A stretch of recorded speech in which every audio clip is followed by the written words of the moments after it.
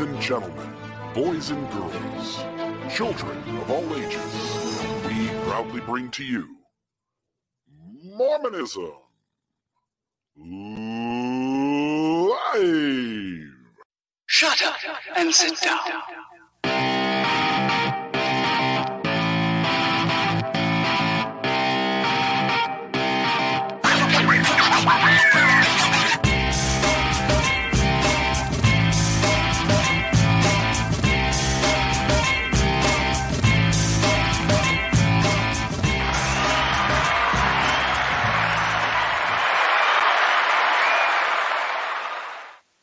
Wow, that sounded incredible. If only our faces were showing. There we go. What a great audience. They were applauding even before our faces showed. I think most of that was for you, Maven. Most of that applause was for you, I think. I am just happy that I got that to work this time. I've been doing some testing and some practicing. And and hopefully we can do phone calls at the end as well. So Maven has been working very, very hard to make this all look super professional, even better than it's ever looked before, so that when Bill gets back from vacation, we can give him the old heave-ho. No. We'll give him a surprise when he gets back. Oh, man. Yeah, I don't know if it'd be a pleasant one or not, but I don't know. Did he say anything about last week's show? I didn't, like in our normal chat, any comments or anything. I can't remember. And that's terrible. I think he said something about it, and it was positive. Okay, that's good. That's good. It was great. And as long as we can stay away from like the cycles of the moon this week, I think we'll be okay. Yeah, I still need to look that up and see like what I was getting wrong or what I was so confused about. So, well, that's fun. Hey, by the way, before we go on with tonight's show, do you have an announcement about the t-shirt contest? I don't have an announcement, just that it's still going. We've received some submissions already, but we're going at least one more week, but I think we could maybe go another if we need to, but I think, I don't know, maybe we should just make it a week. So if you guys are going to do it, you got to do it this week. Send it in to Bill at the email address that I will put up on the screen at some point. And it's Mormon Discussion Podcasts with an S at gmail.com. I believe that's what it is. Is it Mormon Discussion or Mormon Discussions Podcasts? I think it's Mormon Discussions and Podcasts, but I better double check because I still send things to the wrong email sometimes because it's like saved in there, you know?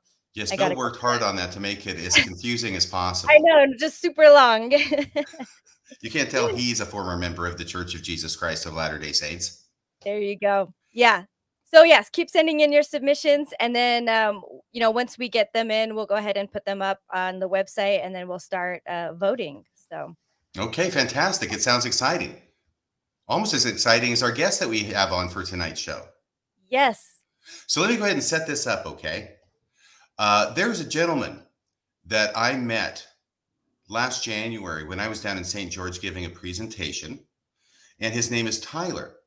And he was in the audience, and he came up afterward, and there were several people who wanted to talk with me afterward, but Tyler was there. I think we spent at least an hour. It might have been closer to 2 hours talking there in that room before I was able to escape. I mean, no, it was all very exciting. He's very, very intelligent. No, Tyler's super intelligent, and he's super charismatic too, which plays into this because he gave me a call, about a week ago, and said, "You'll never guess what happened to me last Sunday." And this is a week ago Sunday, right? I think it's the 18th. If I remember correctly, I know he will. But he was at an airport in Los Angeles, and he was in the Delta Sky Club. Have you ever heard of that, Maven? Yes. Have you ever been into one? I've walked by them, but I've never been important enough to be able to get into one. That's not true, actually. I think a long time ago when I think I was able to use like a military dependent card and get into one for some snacks after a really long, or for a long layover. Okay, well, you're kind of like me. These are the things I walk by and think, wow, I wish I could be important enough to be able to go in there instead of hanging out here with all the hoi polloi. Yes, yeah. Which is where I'm most comfortable. But Tyler is sufficiently whatever it takes to be in the Delta Sky Club, and that's where he was at LAX a week ago Sunday, and he ran into someone kind of unexpected. And let's bring Tyler on if we can. All righty. There he is. Hi, Tyler. How are you doing? All right. Yeah, doing good. Nice to see you guys. Well, it's great to have you on the show. So far, have I misrepresented anything terribly? That somehow you insinuated the importance of a person to go into the Delta Sky Club or something. I get a membership because I'm Diamond Medallion, so it's nothing special. Ooh. Although You're really going to start showing off now, aren't you? That means you fly a lot, right? Well, I guess so. Yeah. Yeah. Compared to me, I think you do. So, but this was it September 18th? Yeah, September 18th, right? Just last Sunday. Well, the Sunday before. And who was it you ran into at the Delta Sky Club at LAX? Well, technically, I didn't run into anybody. I typically watch where I'm going, but I was actually on an important business call, and I'm entering the Delta Sky Club, and I'm finding a place to sit down, and I'm focused on where I'm going so I don't run into anybody on accident, as well as on my call. And lo and behold, I see the man, Elder Bednar, and I'm on the phone, and then they're asking me questions on the phone, and I'm like, I'm not cognizant enough because I'm so enthralled in watching Elder Bednar. I want to talk to him. I have so many thoughts or questions. I mean, this man has been important to my life for so many years. I started my mission just shortly after he was called as an apostle. So when was that? Well, I started my mission in 2006, so I think he was called in 2005 or so, right after he was president of Rick's College. But anyway, needless to say, I told people on the call, I was like, "Hey, listen, I gotta go. I somebody I need to talk to." And then, well, what I did is I didn't want to, out of respect for Elder Bednar. I mean, he's a very busy person and things, and I didn't want, just to rush him and everything. I don't like when people rush up to me or whatever or something, and I'm busy doing other things. I mean, I'm happy to talk to people. I'm just saying I can understand what I didn't want to do that. I wanted to You want to be respectful, right? So I just watched a little bit, just observed, and nobody was really coming up to him. No one really recognized who he was or give him any special, I don't know, adulation. Attention. Right. But what makes sense, because again, if this is Sunday, so we should be in church, actually. Isn't he making pilots work on the Sabbath? I was going to ask him that, what about, I was like, I feel so much better seeing you here, because I was feeling pretty sad at myself that I had broken the Sabbath day or something. But what say we break the Sabbath together? Right. But anyway, when I saw that nobody was really talking to him, and I was sure I wasn't sure, but the Spirit told me, that he was probably going to Salt Lake, and I was also heading back. So he had some time, and he went and sat down next to his wife, and is that his wife from the back of her head? Right. Yeah. And is he going for a gun in this picture? That he does. I think he's reaching for his cell phone. Maybe he's going for a water bottle. In the picture, does it not look like he's somehow teaching the gospel? It does. Related to soccer or something. It does. It's like he's going to make some kind of profound analogy of the gospel principle to the game of soccer. Right, which I'm sure he could do. Absolutely. Keep your eye on the ball. He's known for that. So he's up there, but when you took this picture, right? Right.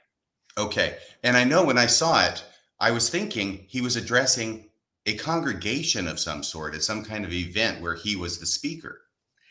Yeah, no, you can see he was, that's just like a happenstance photo. He was just saying something to the general authority next to him just as he was about to sit down. I think he was just grabbing his phone out of his pocket before he took a seat. Okay. And where did he end up sitting down? Is that in this picture? Just onto the left of his wife, right against the wall. Oh, okay. So this is something where he's not speaking. He just happens to be present. He's talking to this GA over here to his wife, Susan's right. Do you happen to know who that GA was? No, I unfortunately didn't even ask his name. Okay, someone was wondering if it was Brad Wilcox. Yeah, I remember that. Oh my goodness. You know, now that you say that, I did see his face. I think it was. It very well could be.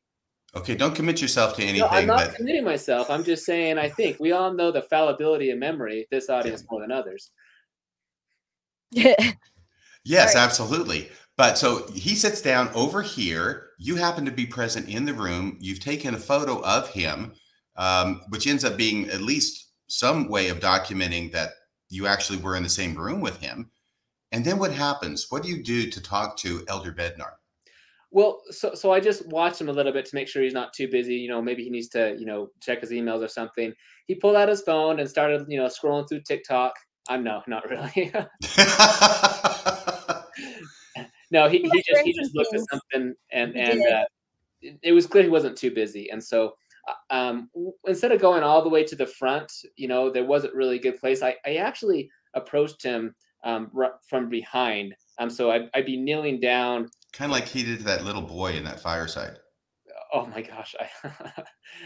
Well, so I went and knelt down so he could just turn to the side and have a comfortable conversation with me. So are you kneeling? I was kneeling at his feet, but not his feet were over there, so I couldn't wash them or anything. It wouldn't be the first time. Dry them. But it did make for a good atmosphere. Just so that we're in the corner, we're kind of secluded. There's not really anybody around us. But because of the direction, it made it impossible to include his wife in the conversation. Just the way that it was. But it was a good atmosphere though to have a enjoyable conversation. Well, great. And I want to. Oh, sorry, Maven. No, so you were saying you were positioned so that she could join in? No, sorry. So she would not be able to. It'd be awkward because I was kneeling down facing him on the behind her chair. Oh, okay. Right. So she would have had to really turn, and anyway, and his awkward kind of chair thing. Okay. Yeah. All right. No, that's fine. I misunderstood, and I guess if she could have joined in, I would have been curious why she didn't, or if she just sat there listening, just kind of looking at you guys the whole time. But maybe she was enjoying the game. Do you think Susan ever breaks into a conversation her husband's having with somebody else? Break in, no. But I felt like if it was done in a way where she was like, kind of included, I guess, I don't know. That is one thing I feel bad about. I feel is a little disrespectful the way that I, did not include her or engage her. I guess I was just so enthralled with talking with Elder Bednar at the time that I didn't try to turn my conversation. I wasn't trying to imply that you weren't including her. I just misunderstood that. Yeah, no, but I you said that you did, or like she was positioned so that you could talk to both of them.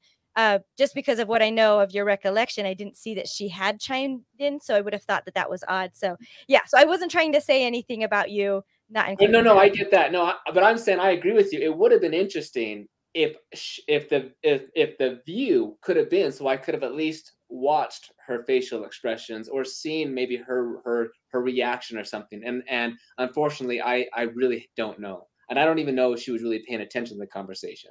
I was very much looking at into Elder Bednar. Okay, so we're going to go over a transcript. And you put together a transcript of your conversation, which I understand was around 40 minutes long, you got in this private audience with Elder Bednar. Yeah, I was really happy about that. I've had talked with other apostles in the past, President Hinckley, James E. Faust, more recently Elder Gong, and it seems that you have about 20 seconds at best, and you can't really ask a question. And the one time I asked Elder Gong a question, he quickly said, "Oh, that is a really, really good question." And then he handed me over to the other priesthood leader he was with. So it didn't go very, very far. So with Elder Bednar, I really wanted to have it be an enjoyable conversation so that I could, maybe just talk more and get his thoughts and perspectives on things. And so I was able to basically, I brought up a number of thoughts or considerations or critical perspectives that one could call about the church, and would ask him his perspective or something. I'd often give my apologetic response that I've either used or have heard, and then kind of see if he'd if he would maybe add more to that, or if he agreed with that or didn't agree with that. And in this way, I think we have to be somewhat careful in how we interpret everything he says, because I might have biased him by, I guess, agreeing with everything that I said, because like I said, I'd give a kind of apologetic response and to see what he would say. So I'm kind of, like as an attorney, we'd call that like, maybe begging the question, or not begging, or leading the question, or priming him, for example, something like this. But it was a good conversation. And anytime I felt any amount of maybe discomfort or talked about an area that he maybe didn't know, like I felt, or I could tell maybe he didn't really know so much about, I quickly moved on to a different subject, because if you don't know the facts or the details, you really can't have a conversation worth anything. And so I quickly just would move the topic along. And I often would not press something further until the very end, which we get to. But I would just want to move the conversation to not make him feel uncomfortable or cut the conversation short or anything. And then as soon as I finished the conversation, immediately when I done the conversation, I wrote down as many key points as I could. And then we got on the plane, and I rehearsed it several times in my mind, just, try to really keep a good, fresh mind about it. And then when I got home, I rehearsed it to family. And then the next day I rehearsed it to two of my friends. And then the next day I rehearsed it again. And then finally Wednesday, when I had time, I spent the afternoon and I just wrote the transcript of basically the entire conversation. And, I felt like Wilford Woodruff must have, when he talked about how he would hear these sermons of Joseph Smith and he could write everything down word for word. And once it was written, then the memory was forgot or something. And so this transcript, I genuinely feel it is a very true representation of what Elder Bednar said, and it's a very good it's not really a transcript. I guess we could maybe call it a translation or something. Right.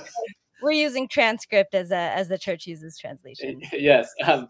But I want to say, in the chat, I think it was Marco, if you were sure to be in a one-party state. So we want to make it very clear this was not a recording. Yeah, this is just my recollection of the conversation. And that's why I was trying to stress that I rehearsed it several times. I wrote down notes immediately. And then the Spirit came upon me and allowed me to recall in really good detail. A lot of what we see are direct quotes. I almost want to put direct quotes in things that I really felt comfortable with, but that's kind of going too far. And again, there's nothing in the transcript that is like egregious or out of character for Elder Bednar to say. In fact, just so our audience knows, I've sent this to our stake president, our bishop, many people in our ward, to different family, to friends, and many of them gone back to me and said this has been very, very powerful, very faith promoting, very spiritual, and they really appreciated that I shared this with them. And it is really cool. It was a cool experience, and I did feel some of those same fruits of the Spirit, which we'll talk about. But I also think there are some important things that he said that maybe give us some insight into how Elder Bednar sees things or reconciles things, or what he's aware of or not aware of, that might be helpful just to provide a little bit more insight into him as apostle. Okay. Well, let me go ahead and announce to the audience that your name is Tyler. We're not going to be using your last name tonight. Tyler's coming on mainly to report as accurately as he can his recollection and his transcript of what the conversation was like with Elder Bednar. He has divided those up into different sections about different subjects that he talked with Elder Bednar. He'll be reading his own part. Yes, the part of Tyler will be played by Tyler in the conversation. And when it comes to Elder Bednar, either Maven or I will switch out playing Elder Bednar. And after each section, we're going to stop, and Maven and I are going to talk back and forth and make comments that we have. And you can throw in with anything you want to say. Because my understanding is you're here mainly to report what it was that happened in the conversation, and that you are still an active attending member of the church, but you're also very well informed about church issues, and you have a number of questions, and we're excited about taking this chance to talk with an apostle and get his take on those. Well, in terms of active, I go to church. Maybe I'm active enough to not be considered inactive. I guess to be semi-active, but I do live in Utah. And, a reprobate. Do they count you for purposes of tithing? Maybe, but I guess my tithing goes different places. So I also want to be clear, like I'm not. I've had great experiences in the church and different things, and a lot of my close friends and family are, and I still have this spiritual experiences in the church, and so it is kind of interesting. Even with some of the things Elder Bednar said, I could feel myself on the one hand feeling frustrated or triggered, and on the other hand feeling the fruits of the Spirit in His presence. Oh, I can't hear you. Oh, when you say fruits of the Spirit, are you talking about good feelings or anything more specific than that? Yeah, Galatian stuff. Just the same feelings that I would feel back when I would be, bearing my testimony on the mission, teaching in church. Just I mean, fruits of the Spirit. I just mean my recollection of how I would feel the Spirit, and that was present during this meeting. And that happened simultaneously at the time that I had also from frustration about, wow, why, how could you, say this or believe this? That can be very maybe hurtful, Okay, well, that's probably. I'm sorry, Maven. One more thing before we go, I couldn't help but think as I was reading through this conversation, and Tyler, you kind of alluded to it as well. I honestly think this conversation was able to go as long as it was, specifically because of you and your tactics that you talk. I say tactics like it's a bad thing, but no, it really, I think it was really wise to make Elder Bednar feel comfortable. Like when you sensed that, I think that's what kept this going for as long as it did, and why we have all of the information and all these answers that we do. So I know I wouldn't have been able to do it because I think even if I started off nice, I probably would have gotten upset, I think, a little early on, and I would not have been able to hide, my disgruntlement. So anyway, I hope our listeners, I know sometimes it can be frustrating if people, it would say something like what Tyler just did, that he was feeling the fruits of the Spirit with Bednar, who's, classically unpopular among us. But I really think what he was able to do here was very unique and very valuable. So I just wanted to say that. Yeah. Thank you, Maven. Are we ready to go with the transcript now? Yes. Yeah. Maven, can I just say, I appreciate you saying that. And along with that, sometimes I give answers that are apologetic, and it may or may not be how I truly feel, but I'm trying to ease the tension and move on to a different conversation. And so I want the readers to also not be under the illusion that that was actually a decent answer. And I'm sure as RFM talks about this, you'll see it's not the case. I'm trying to be respectful. There's no reason to put him in a situation where it's disrespectful. Okay, Right. very good. Well, the first line is yours, Tyler. And Maven, would you take over for Elder Bednar? Yes, I'll do this section. Thank you. Elder Bednar, I wanted to say hi and introduce myself. Tell me your name. Where are you from? Oh, I'm Tyler, and I'm from Utah.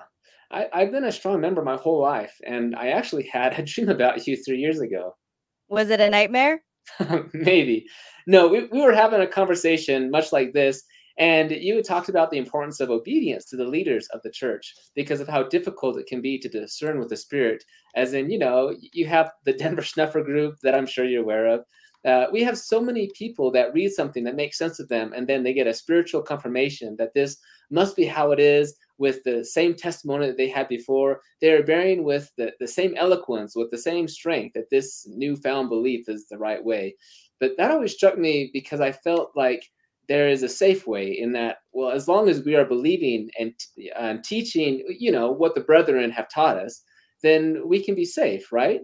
But then, you know, more recently, I've been really reading about spiritual experiences and have seen how that happens sometimes. As you know, we're all imperfect. We make mistakes. How can we maintain the faith when we see past history, for example, where we have thought something was true, but then later we decide that it's not necessarily the case? Well, I think it depends on what you are talking about in terms of past history. The problem with church history is when people study it to find contradictions without understanding the context of when those things took place. Okay, so that's the end of the first section, and it's kind of the introduction of this conversation. And I just want to weigh in on this at this point, because this last thing that Elder Bednar says is problematic to me, because I can speak for myself, I think, and for a lot of other people, that the problem isn't understanding the context in church history. The problem is actually understanding the context in church history. Elder Bednar seems to be proceeding from a position that if you study church history enough to know the context, excuse me, then that will take care of all the problems, and you'll get past it, and you'll be able to continue being a faithful Latter-day Saint. What do you think about this, Maven? I think so. And I'll probably keep repeating myself when I say this. I couldn't help but I don't know, this transcript, as we're calling it, I think has been one of the most successful things, almost like pulling me back into my believing brain. So I mean, I still remember, of course, how I used to think about things, and I talk about it, I write about it in interactions. I used to think this way, or I even said this. And I think that's kind of the hardest thing sometimes about being on this side is when you're talking to other people and still believing members, is kind of hearing the echoes of your own previous ignorance, coming through. But they're usually in really tiny snippets. Going through this whole thing really, I don't know. It's just almost I felt like my old self again, I guess, if that makes sense. And I think it was good because I think I lost a lot of I don't know. I get sometimes I'm just kind of sad about the church, and sometimes I'm a little heated and spicy about it. And I didn't expect it, especially with Bednar, because he is also not my favorite apostle, to put it lightly. But I actually felt, yeah, kind of I guess, a connection. He really helped me understand my old self, I guess. And so there were definitely things that bothered me that are problematic, and we'll talk about them when we get there. But yeah, I guess that was kind of my feeling throughout the whole thing. But it is kind of the same old, same old. There's just things that you're not able to understand as a member because you just can't let your mind go there. So. Mm-hmm. Yeah, and I will say the other thing is that he seems to also say that the problem with church history, the only reason that you find contradictions in church history is if you're looking for them. Yeah. And I wasn't totally used to think this. Yeah. I wasn't looking for them, but just because I wasn't looking for them doesn't mean I didn't find them. They're there whether you look for them or not. Well, and see, I always thought that there were always faithful answers because the church was true, right? That's the baseline assumption. So if there's anything that looks bad, there's a good reason behind it. Either that bad thing is not the truth and it's a lie, or if you go in really, really deep, then there's totally a reasonable answer. I just never had the time to go looking, Yes. Did you want to throw in on this, Tyler? Just two things. One, just to push back a little bit, my question is not very clear. To be honest, I felt nervous. This was difficult. This is a man that I have had such respect for, from such early days, and through my mission and things. And now I'm talking to him, and so this transcript, as I was reading that really is like what I said. It's kind of not very clear. It's all over the place. What are you getting at? And I could tell he's trying to figure out what I'm asking. Where am I going with this? And I wanted to just dive in and ask questions and things, but then I knew, like, oh, I better not go there. And that's kind of what I was trying to feel this comfort level of where I can start talking about and feeling comfortable with. And so it takes just a little bit to get in that. And so my question is not very clear. And I'm thinking in the same way, yes, he did give this answer like, well, the problem with church history is not the contradiction, it's the context. That's common. But I'm also thinking he's trying to come up with something to respond to my very ambiguous, vague question.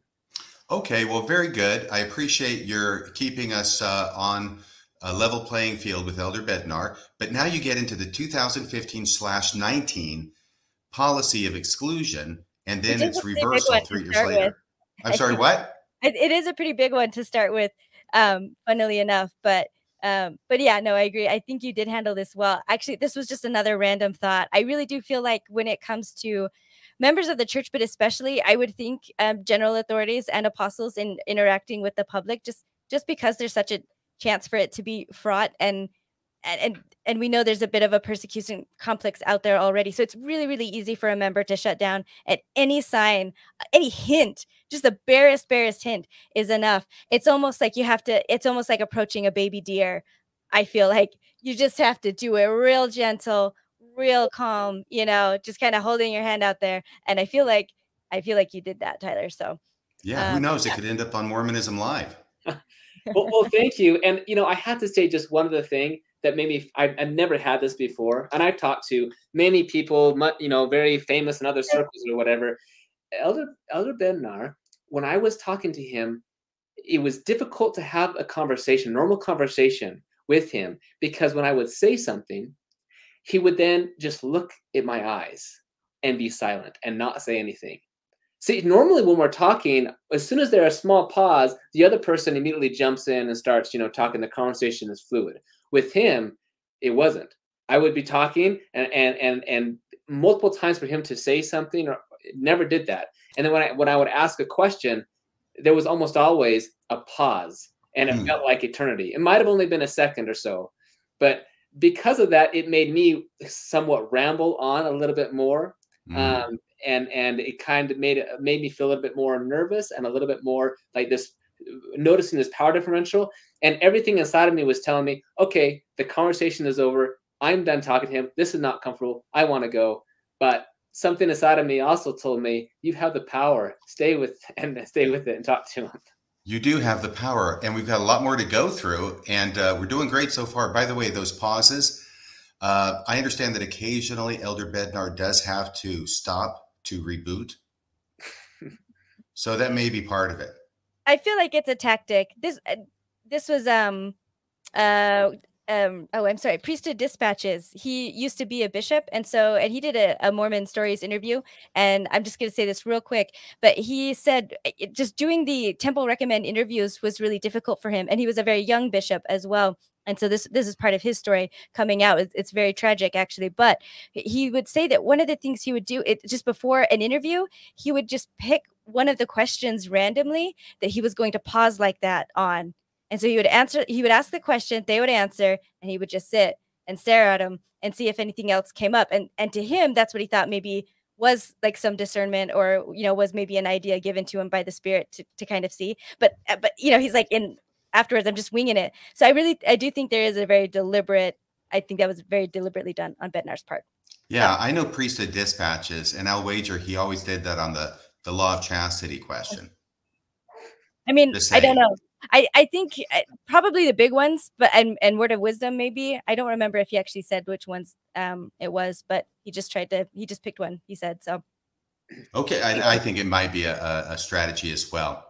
So you're going to keep playing Tyler, and Maven and I are going to switch back and forth, and mainly that's because Maven's doing a lot of stuff behind the scenes and banning a lot of people from the live chat. All right, I'll go.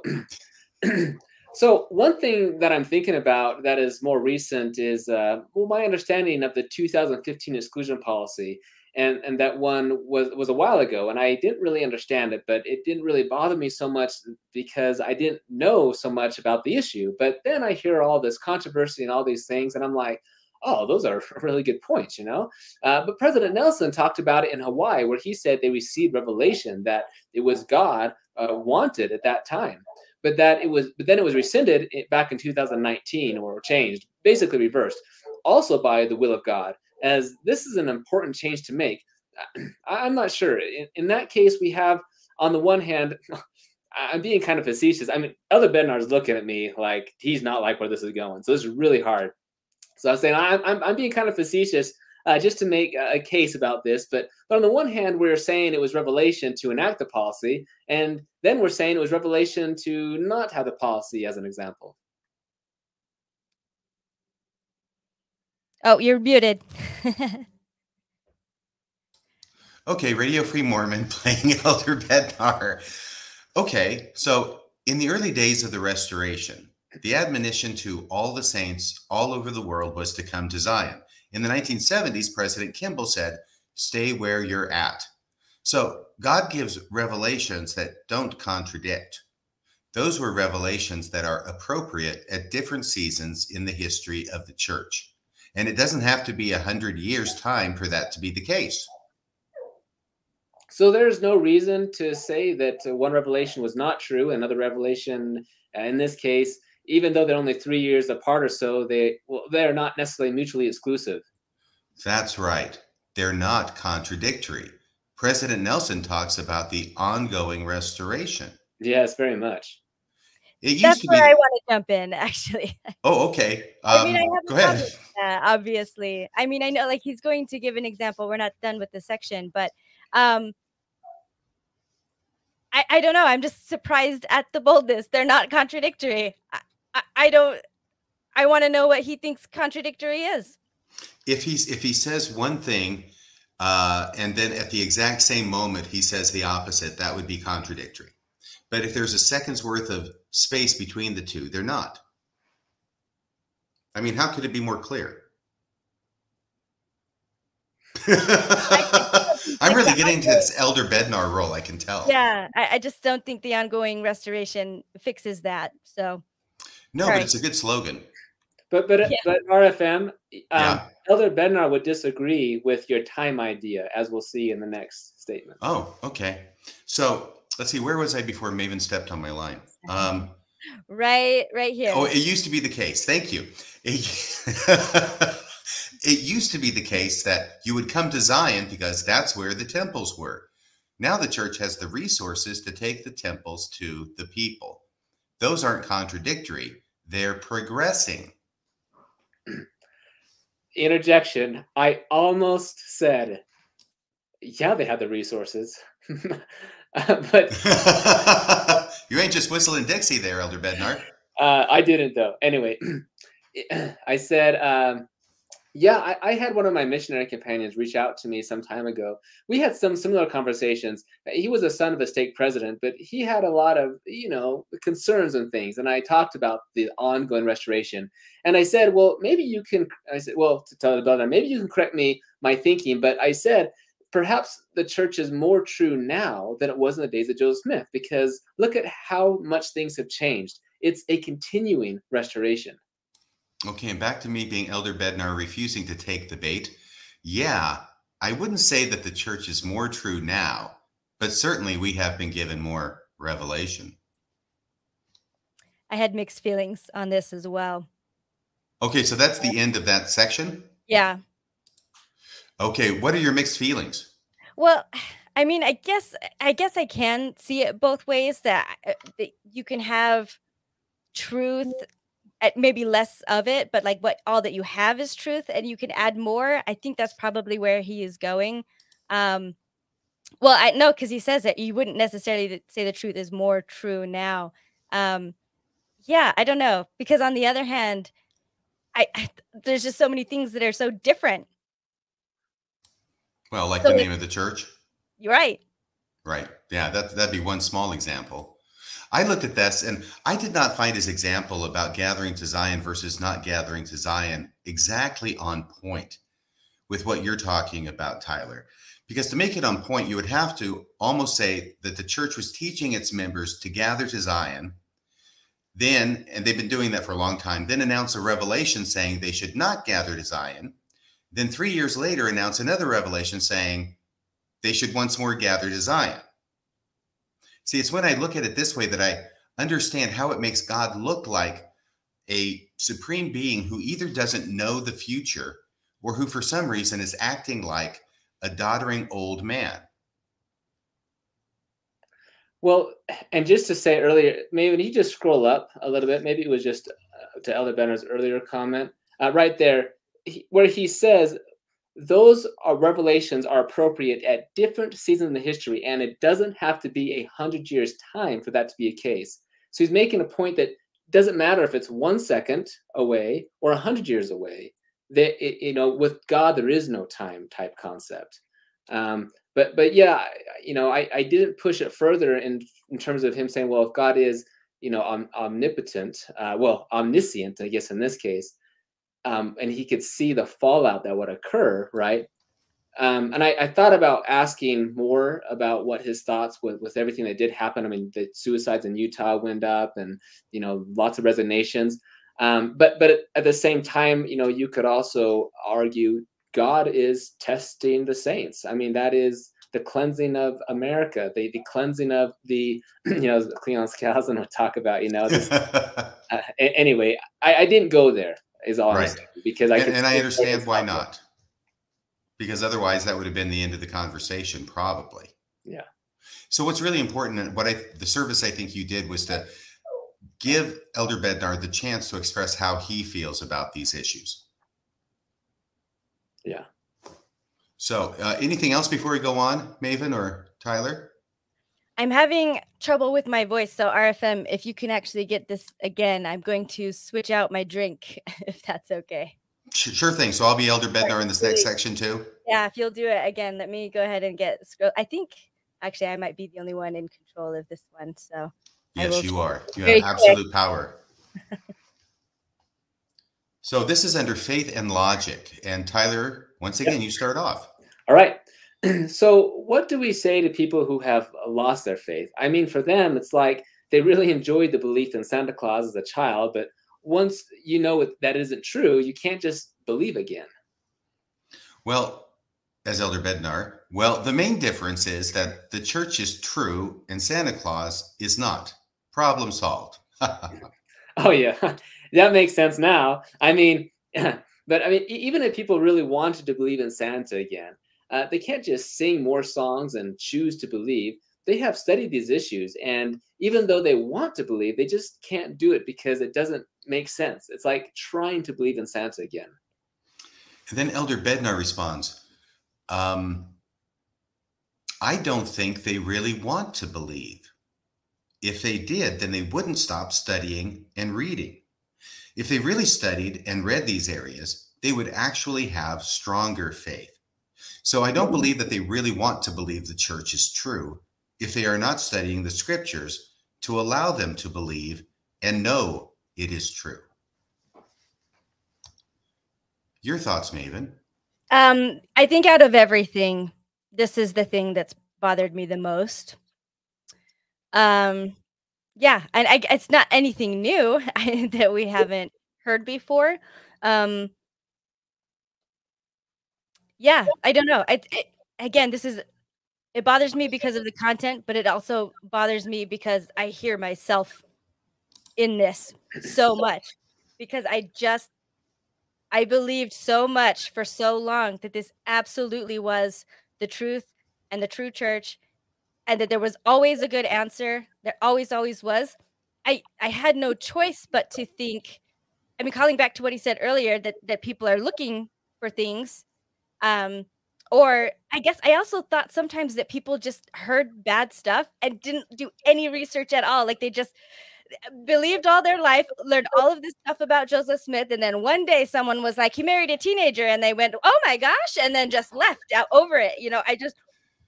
It's so ignorant. And so I think that's why I'm maybe not as upset as I usually am. I don't know. I just see myself so much in this.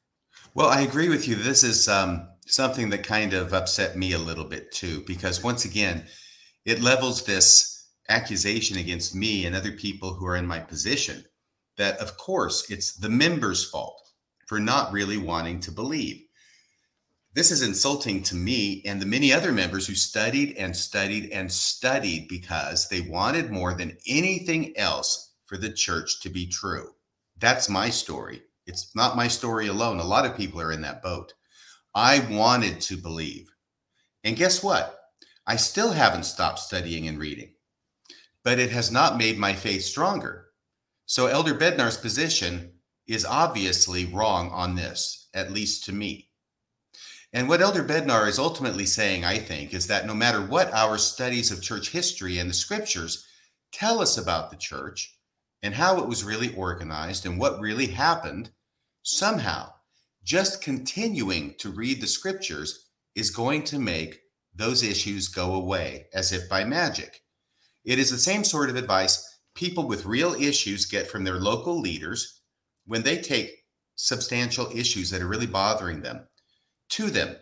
And that advice is usually pray, pay tithing, be obedient, attend church, study the scriptures and conference talks, and stay away from anything that's challenging about the church. It is a remedy that has nothing to do with the problem.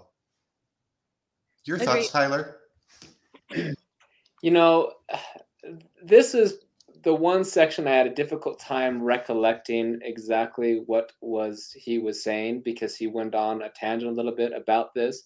But this is in principle what he was saying, specifically that he doesn't believe that people that people really wanted to believe that that the more they studied, they would leave. And this is hurtful. I know to a lot of people. The idea of lazy learners, for example, are never able to muster even a particle of faith. That if you will just study this longer. But I want to say, kind of as Maven said too, we've all been there. And that's when we are so certain that the church is true in every way, all the claims. When you're certain that Joseph Smith did translate the Egyptian papyri, or he did not use a seer stone, or different things of this nature. If that's the conclusion, is as clear as you can be, you couldn't expect a different answer. So I'm just saying, although it is hurtful, I can't imagine a different perspective for him to have, because he does believe it. And then number two, as we go through this, even in the next section especially, we see that actually Elder Bednar does not understand the issues very well at all. And because of that, we can't actually expect him to really understand why this analogy to Santa Claus is actually more fitting than not. Yes. Before we go on to the next question, I did want to say that too. And again, it's the same thing I would have done, just really flippant. Well, obviously Santa Claus isn't real, because like you can prove it. I guess hopefully there was no children watching the show younger than like 10 years old. But Oops. anyway, yeah, but we don't market ourselves as a children's show anyway. So but yeah, I think this, along with almost everything that he says and almost everything that members say, is I'm really starting to see it as thought stopping. It's a phrase that you tell yourself, like, to end the conversation in your own mind, so that you don't have to engage with it anymore. And that's the real purpose of most of these kinds of phrases. So, Can I really quickly address any children who might have been traumatized by the recent discussion we just had? I'm going to solve all their problems by paraphrasing what Elder Bednar just said. I don't think that anybody who doesn't believe in Santa anymore, I don't think they really want to believe in Santa. If they did, then they wouldn't stop studying and reading about Santa. If they really studied and read about Santa, they would actually have stronger faith in Santa. So I don't believe that they really want to believe in Santa Claus and that he's real. If they're not studying about Santa and allowing them to believe and know that Santa is true. wonderful. Bada boom. I had another thought, but shoot, I lost it. Well, Oh, let us know if you did. You get it back? I got it. Yeah, I got it back. It's just when members of the church, not just Bednar, say stuff like this about reading more in the scriptures. This is one thing that if someone had asked me, I don't know how I would have answered. Sorry, got a mint in my mouth. As a believer, what exactly is it that people are thinking is really going to happen by this extra study? I don't know how I would have answered that if somebody had asked me when I was a believer, because these conversations never went past that point. And so I honestly don't know how I may have answered. And it's something that still kind of stumps me now. And so It just happened to me earlier this year for last conference. I was on Twitter. I was kind of doing, I don't know, I was living on Twitter, and I had so many members of the church invite me to general conference, like that upcoming weekend. And it was always like just in response to all the problems I was bringing up. And I asked some, but they never answered either. So maybe it's just, you just don't even let yourself go there. But what is listening to conference going to do about any of these problems? Yeah. Well, I think the idea is you're going to feel the spirit, and that's going to help you understand that your problems don't amount to a hill of beans in this crazy world. I guess. But also this whole idea about keep studying, keep studying. What it strikes me is it's a stopgap measure. It's a way of kicking the can down the road. And it's a way of putting a condition on it that need never be met. In other words, if you keep studying and studying, but you still don't have your questions answered, well, then you need to keep studying. It's something that you will always have in front of you like a carrot in front of a donkey's nose, right? And you'll keep chasing the carrot until finally, I mean, you can never catch it.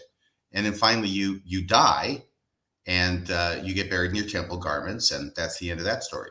And they tell stories of how faithful you were and tell your progeny to live that way as well. Very good. Right. Tyler, did you have anything you wanted to say before we went on to race and the premortal life? I think I said it. Yeah. Yeah. Okay, Maven, you've got a mint in your mouth. Sorry. Yeah, no, not anymore. And you keep wanting to like move us along. I know. Are you going to be able to be Elder Bednar now? Really? Yeah, I don't know. We'll try. But just really quick, I just want to say this was one of the most surprising things to me in deconstructing the church, because my faith deconstruction did not happen through Mormonism directly. I'd lost faith in God and the Bible first, just all of it all at once. So the Mormon specific stuff came after, and I realized that there's nothing in the church that I have found, not one single thing that looks better with more research. That was all I wanted to say. Okay. Well, obviously, you just need to keep studying all those issues more. Maybe it gets worse and worse. Maybe it's like it does like the inverse kind of a loop thing. It just looks bad, and then all of a sudden it just looks amazing. You learn something that makes it all rosy. I'm sensing you don't really want to believe. Well, you know, in a way, maybe it's true, because the stuff that has happened and the stuff that's taught is so terrible. So, you know, sometimes not wanting to believe something is not a bad thing. Yeah. Well, you know, now I do want to make a comment. You know, I believe there is some inspiration with the Book of Abraham, the Book of Mormon, different things. I don't believe that there was a literal translation as appearing on the stone and or whatever, but I would love to believe that. I love magic. RFM, I think you do too. Mm-hmm. If magic were real, see my thumb? Can you see my thumb? Can you see that? Can you see that, Maven? Yes, I see. Okay. I'm watching. That's amazing. How do you even do that? You know, I could tell you, but then I'd have to kill myself. Better you than me. But I'm just saying, I would love to believe that. I would love to believe I can look at a rock and channel and see into these visions and all of these things. And not only would I love to, I'm willing to believe that. I did for a lot of my life in a very literal sense. But you know, have much more academic in my science training and different things now, and I'm still am compelled to go where the evidence shows me. And if there is evidence that you can really do this, I will be the first one to sign up and do it, because I would love that. So I am in no way, and I think a lot of people are like this. They're not just, oh, I don't want to believe that, or I can't believe that, or something. No, they would love to believe that. Just, you know, let me look at the evidence, because you can't just like with Santa Claus, you can't just wish yourself to believe and all of a sudden you believe it like you did when you were a child.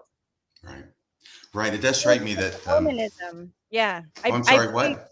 I was gonna say it's a completely different Mormonism. I believed very different things about the church when I was younger, and so it was rosy and it was nice to believe. And so, yeah, I wouldn't understand why anyone wouldn't want to believe those things, but those things weren't true. And so, you know, and once you have to face the truth, it's really, really awful. And that is something that I think if you have the ability to be authentic with yourself, you would not want to believe. So. Okay, are we ready to go on with the next section? Let's go. All right. For some, it can be hard sometimes to believe that what the brethren are saying is true. When we look at the history, we notice contradictions. There are no contradictions in the doctrines and revelations. The doctrines are those taught in the scriptures, repeatedly taught in general conference, in proclamations and first presidency statements. Well, yes, perhaps the appearance of them. Another example might be the past teachings on race in the priesthood band, which was linked to valiancy in the premortal life. I read the 1949 First Presidency statement that says something like, with reference to Negroes not having the priesthood, this is not a matter of policy, but a doctrine from the foundation of the church, that they are not entitled to receive the priesthood. This doctrine is understood when we consider another doctrine that they were less valiant in the premortal life. And interjection, I'm trying to quote the First Presidency statement, which does use the word Negro. And I did say Negro to Elder Bednar, but I'm not trying to be disrespectful either. I'm just trying to stay true to the original quote. We'd have to look to see if the First Presidency actually ever said that or what was said. Oh, I agree. That was my first thought when I read it, but it was By the way, easy. can I break in here for just a second? Sorry, I know we're not done with this section, but I just want to make a couple comments, because the first thing was that I was kind of excited that Elder Bednar shows his age by referencing First Presidency statements as a source of doctrines, because that's certainly what I was raised with, and I'm not quite as old as Elder Bednar.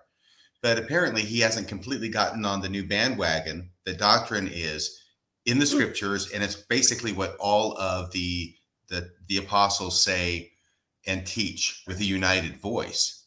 But First Presidency statements, that's old school. The First Presidency doesn't get to establish doctrine anymore. It has to be all 15 together. So I thought that was interesting. Another thing was where he had said something about, there are no contradictions in the doctrines and revelations. I mean, this is a nice bumper sticker, but on what planet has Elder Bednar been living? I have looked at and discussed and studied so many contradictions. I can't possibly even remember them all right now. I mean, but an obvious one is about Lecture on Faith number 5, where it gives a very different description of the Godhead than the one given by Joseph Smith, and I think it was 1843 in Ramsey, Illinois. It's either section 130 or 131 of the Doctrine and Covenants, in which we continue to promote today. That's an obvious contradiction, or maybe under Elder Bednar's test, it's not a contradiction because they were given at different times. Right. I just wanted to say we've got Debbie Jo and Camille dishing it in the comments. So if for future listeners. So I think Debbie Jo's husband had close relationships with a lot of general authorities, it seems like. So there's some pretty funny stories in here. So I just think if anyone's watching on YouTube after this, they should turn on the live chat and check. And then Camille was an assistant to general authorities, and she's done Mormon stories, and so she's dishing a little bit as well. So I just wanted close to encounters of the general authority kind. Yeah. And I think there might be more that I'm missing, so I apologize to anyone else I'm missing, but there's some good stuff coming out here. Thanks for bringing that up, Maven. And I'm sorry, my interruption is over. You may continue with the dialogue. Okay. Where were we before cut me off? Yeah, with the First Presidency. So I said, I agree. That was the first thought I had when I read it, but it was easy enough to find on Farrell DS website. It was a common teaching at the time and taught as doctrine.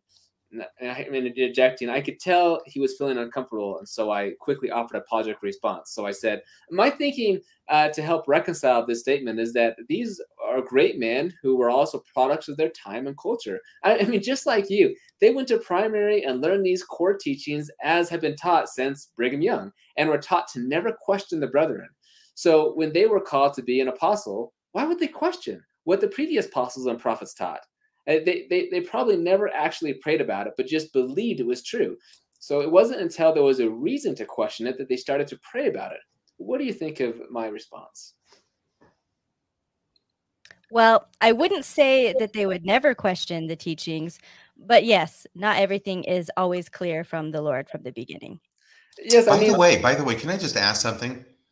Is Elder Bednar tipping his hand at all here, talking about saying, I don't think that apostles, he's one of them, would never question the teachings?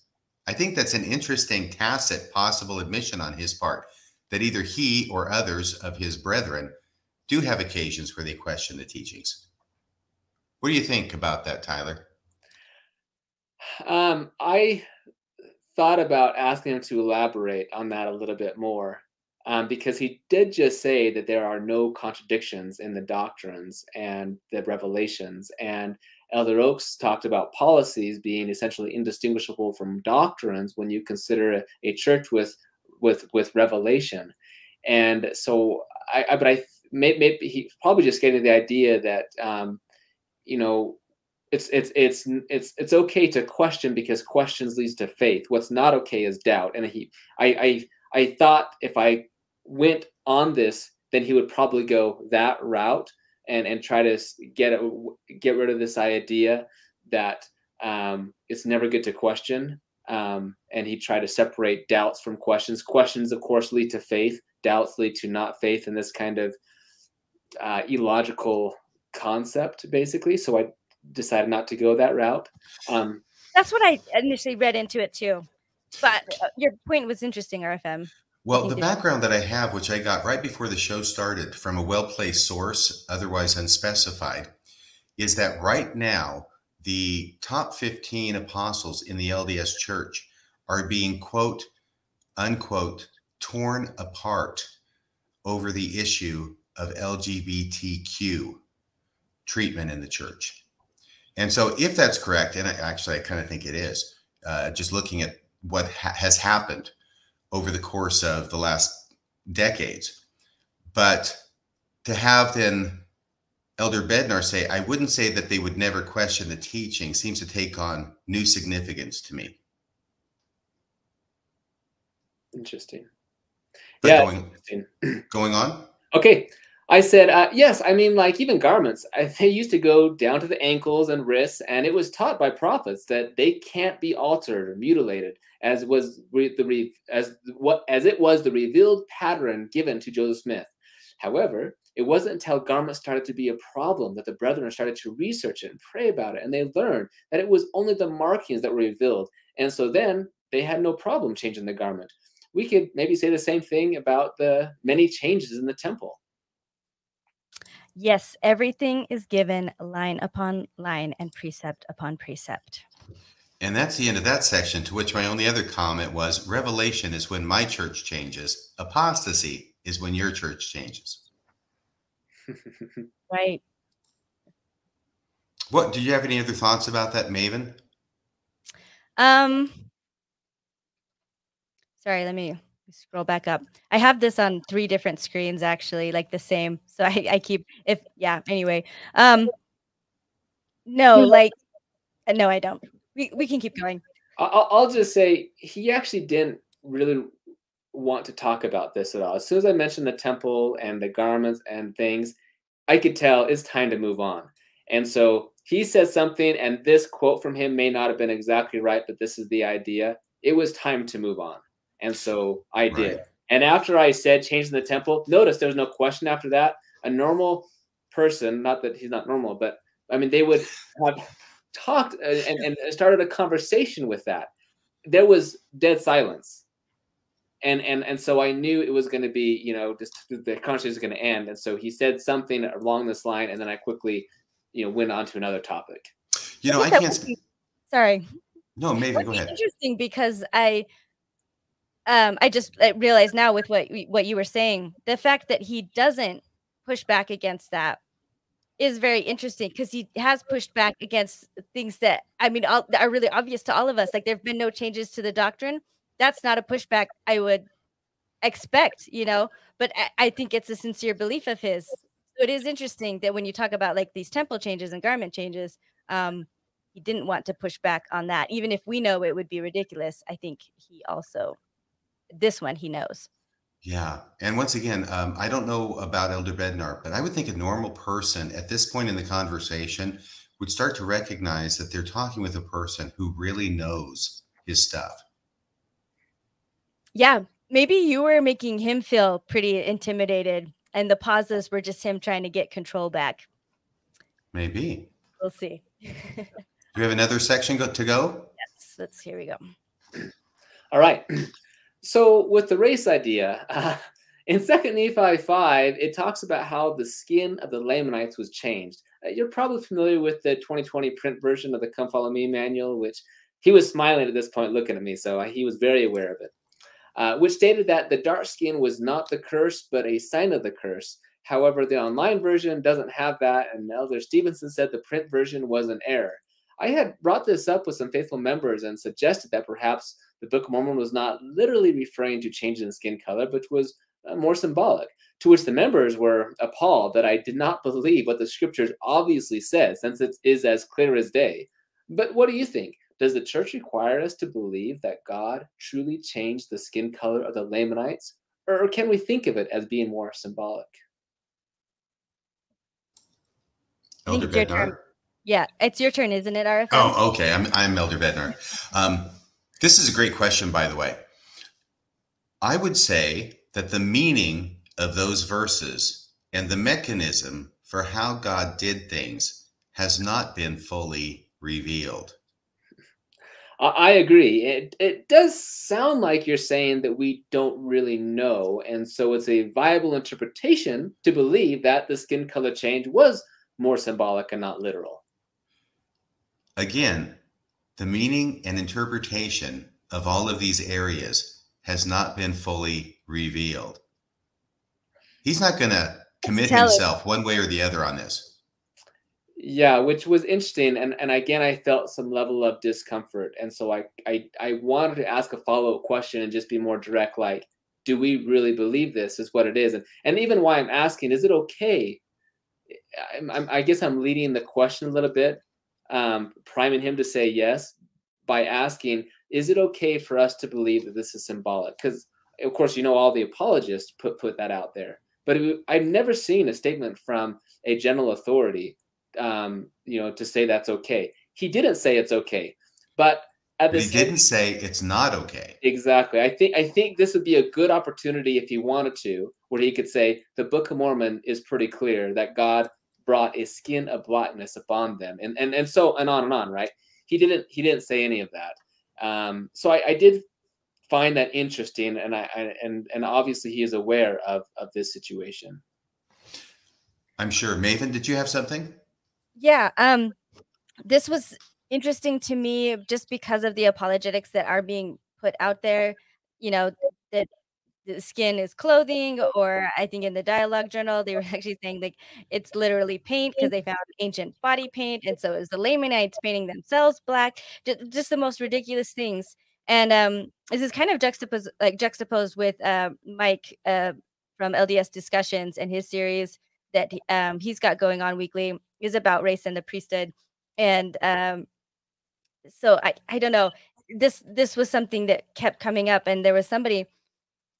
So I don't know, RFM, if you're familiar with Marvin Perkins. He's a Black member of the church who's an apologist, who will, and so there was somebody in the chat that just kept saying over and over, like, have you guys listened to Marvin Perkins? Like, I know, just because he's Black, like if it's the same thing everyone else is saying, but it's coming from a Black person, then that makes it okay. And you just have to believe it now. But it was funny to me because he kept saying, like, Marvin is saying, it's just an idiom. It's just a phrase. And so every time he said it, I just kept asking, okay, what does that say about people when black skin is an idiom for wickedness? Why is that the correlation? What does that say about people who have that? And they never answered me, but every once in every 20 minutes, they'd come pop up back in the chat, just be like, did anybody listen to Marvin Perkins? And so yeah, finally at the end, well, no, they just kept saying you should listen. And then at the end, they said, did anybody listen to what Marvin Perkins had to say? And so then I put in, is it that it's an idiom? And they were like, yes. And I was just a funny thing. I don't know. They just kept repeating it. But I was surprised that Bednar said that this has not been revealed, that the meaning of those verses has not been revealed. And I just wonder, it could be any verse. Why it's just these problematic ones that make the church look really racist, that the real meaning of hasn't been revealed. But the the really good scriptures, I must go and do the things the Lord commands, no one's saying that the real meaning of that one hasn't yet been revealed. Right, right. Can I give just my gut reaction the first time I read this? When he said, I would say the meaning of those verses and the mechanism for how God did things has not been fully revealed. My initial reaction, what I wrote down was, what a dodge. Really? It isn't clear? God hasn't revealed it clearly enough? And what are apostles and prophets good for if they can't even answer questions like this? This just seems like a patented dodge to avoid difficult questions, blaming it on God now, that God hasn't gotten around to revealing it. Notice, nothing is ever the leader's fault. It is always somebody else. The members most often, but sometimes even God has to be blamed. Well, we used to know that it means what it says. And we have numerous accounts of apostles and prophets directly saying it is not metaphysical, or it is metaphysical. It is a literal change. I mean, even the idea that when you are baptized, the Gentiles baptized, those that do not literally contain the blood of Israel will actually contain that blood, an actual change in your DNA. I mean, these are the things that we were taught by prophets and apostles. And as I got older, I became more nuanced, and I saw things differently, and I prefer this symbolic. And there's some, Marvin Perkins and others apologists have actually given some really interesting ways of how the Book of Mormon shows that couldn't have been an actual skin color change. And of course, others could just say, well, that's because Joe Smith wasn't very coherent in his writing or something. But that's a different topic. But I'm just saying that there has been many prophets in General Conference, going back to what Elder Bednar said, it constitutes his doctrine. Well, let's look at what was said in General Conference then, and was taught as a united front by multiple prophets and apostles for generations. And it means exactly what the scriptures say. And to Maven's point, if you can't accept that scripture directly says what it says, then how can you accept any scripture? Because that's one of the clearest scriptures that there are. And all the clear scriptures, like D&C section 77 verse 6, which I think we mentioned later, right, that the earth is 6,000 years old. And we have, prophet Joseph Fielding Smith that says, this is a clear revelation that God himself is saying, declaring that the earth is 6,000 years old. But now we actually can't interpret that scripture to mean what it actually exactly says. And I find that interesting. And I guess to your point, RFM, Elder Bednar is an apostle. This is why he could eradicate the race problem right here. If he's willing to say we don't know, then they could say that's not what it means, or change something. There's so many ways about this that it's ready to be changed. I agree with you. I absolutely agree with you. And, I know I'm getting up there in years, a bit long in the tooth. I was baptized in 1978 when President Kimball was the president of the church.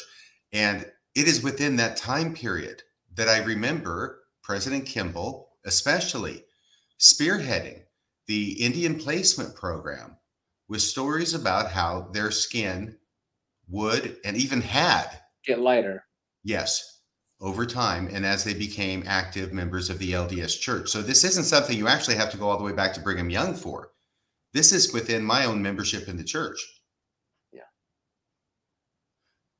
Are we going on to the Book of Mormon literal history? It would be a fun activity to come up with other verses from scripture that we could say the mechanism has not been fully revealed, and just kind of come up with nonsensical, like, alternative meanings. If anybody's bored, let's just take Acts chapter 4, verse 12, right? About Jesus Christ. I can't even remember what it is, but it's through his blood that we're saved, right? That he's the Savior. In him and through him and of him, we're saved. Right. Okay. So who's to say that means what it says? What does saved mean? Yeah, it hasn't been revealed. There you go. Yeah. But the doctrine is found in the scriptures. Oh, good point. Good point. The doctrine's found in the scriptures. We just don't know what it means. There you go. That's why we need apostles and prophets. That's the selling point, isn't it, of the LDS Church? And apparently they are asleep at the wheel. The Book of Mormon, literal history, ? Is the next section. And now I'm Bednar, I think, this time. Yeah. Okay, I completely agree. I appreciate your answer because it allows more nuance and non-literalism with the Book of Mormon. I've had members accuse me of not believing that the Book of Mormon is a literal historical record, which I don't even know why they would accuse me of that or why it really matters.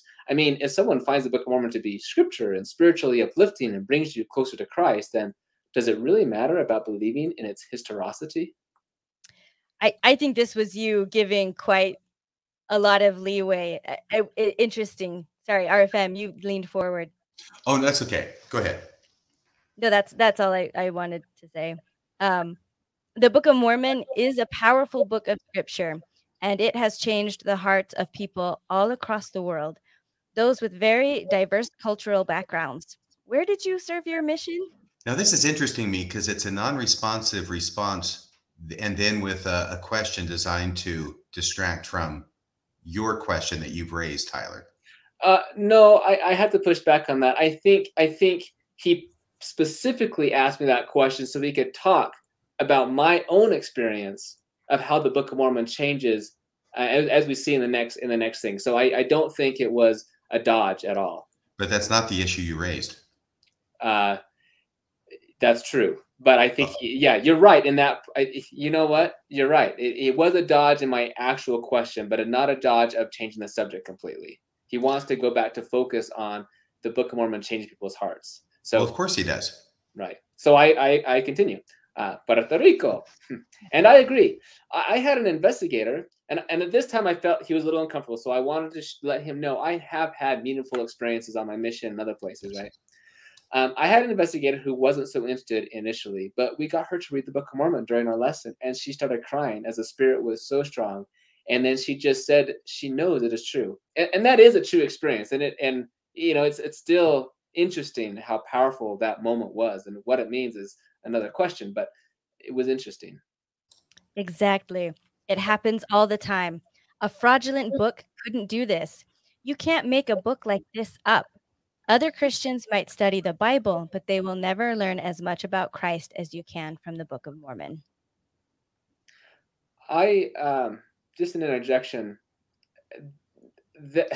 I didn't know how to respond to that, because when he's talked about a fraudulent book couldn't do this, what about the newly revealed sealed portion of the Book of Mormon, and how many members have left and believe in that?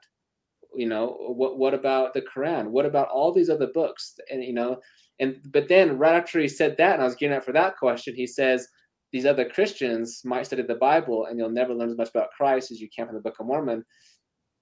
Anyway, I felt like I need to go a different direction, because I felt myself feeling frustrated a little bit, and that's why I respond the way I do. Yes, it is a very powerful and truly another testament of Jesus Christ. That seems to be the purpose. But some members are of the opinion that if you don't accept the Book of Mormon as a literal, historical, authentic record, trying to bring him back, okay, that you just don't have faith. But is that a requirement? I mean, with all the anachronisms and even the errors of the King James Version translators appearing in the Book of Mormon, do we really need to believe that everything in the Book of Mormon is a literal historical fact? That's not found in the Church Handbook of Instructions, and it's not a doctrine.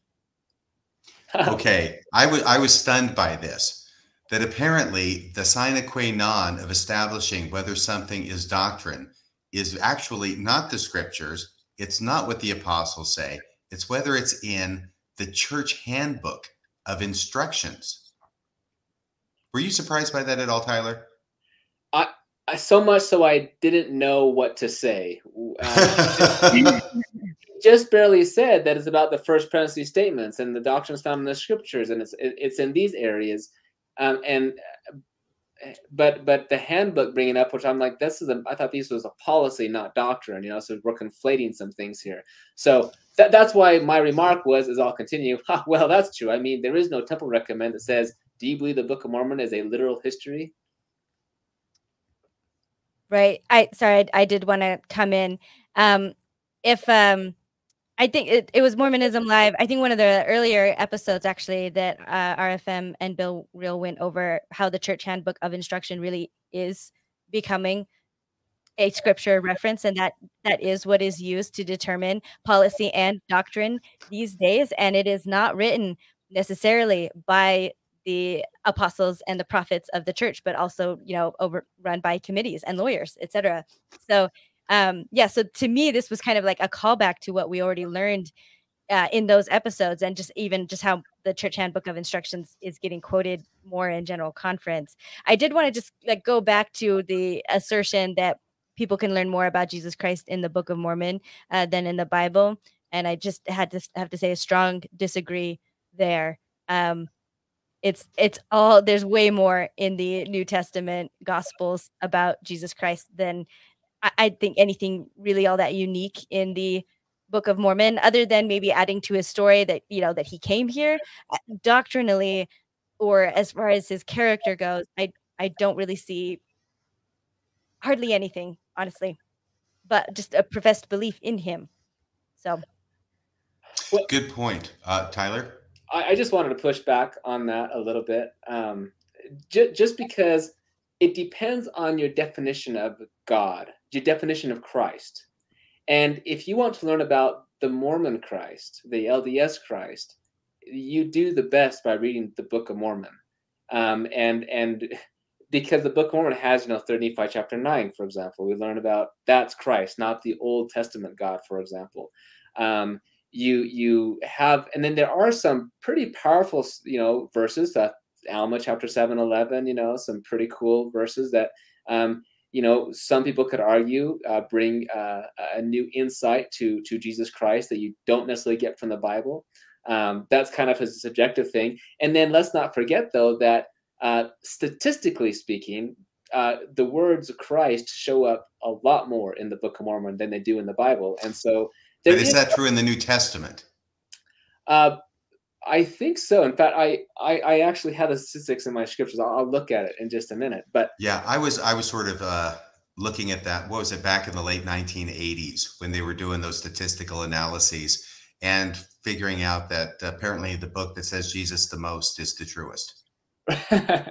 something like this. I'm looking for where I have it on the front cover, but anyway, I'm just saying that mentions of Jesus, to me, that doesn't really amount to much. No, I can come up with my own book.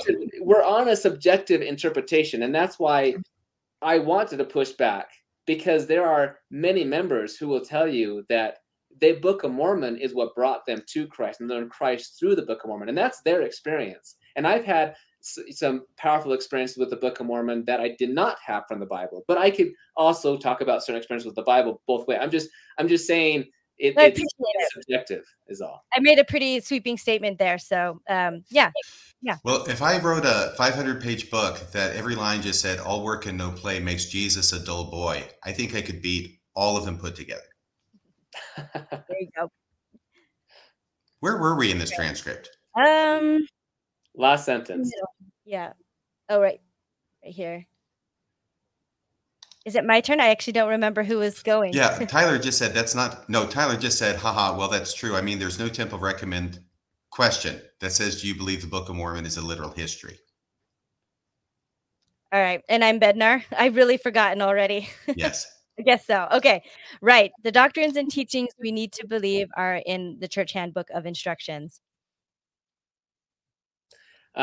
Just a quick statement. He says something to that effect. This is one of the few areas I couldn't recall exactly, but he brought up the Church Handbook of Instructions again about what we to believe or something. It does sound like he's making room for people to be non-literal believers in the Book of Mormon. Yeah, I kind of, and again, I don't know how he could respond differently, because again, I was kind of leading the question, so to speak, by being like, hey, this is where I'm at. Why is it even a problem? I can't imagine if it was a problem for an apostle to say, yeah, you don't have the faith, get in line or something, right? So even if it was a requirement to truly believe it literally, I think he probably would not have said that. because he would assume that if I did study this Book of Mormon more, or anybody who does, they would gain a testimony of that's a literal historicity itself. However, he didn't give any indication that it's really that important. In fact, he kept on going back to, the handbook of instructions and this type of thing. And the historicity, like the church essay says, it's really not so important. It's just the lessons that we glean, as President Nelson said recently, right? That it's not a historical textbook. Right. I think Okay. Bednar has no problem pushing back against things that he does not like and he disagrees with. So I think he could if he did, but maybe going with what you said, maybe it's just really not important enough to him to really register as like an irritation or something that he feels compelled to correct. And if he doesn't agree with that, right? Just trying to look at maybe other perspectives as I was there. Okay, in fact, I say perspective. Next line. Sometimes it can be hard at church when members aren't accepting of other perspectives. Yes, but don't allow the weaknesses of imperfect people, of members, to stand in the way of the gospel and the path to Christ. It's always the members, folks. Yes. And this was a big one for me because, and this is what upset me the most when people left the church. And I think maybe the thing that I maybe judged them the most harshly for was because I really didn't think with historical issues or especially with interpersonal issues, because there's a real stigma of like getting offended, by members and leaving because of anything that any person has done is just, you're just already, the judgments are so huge there.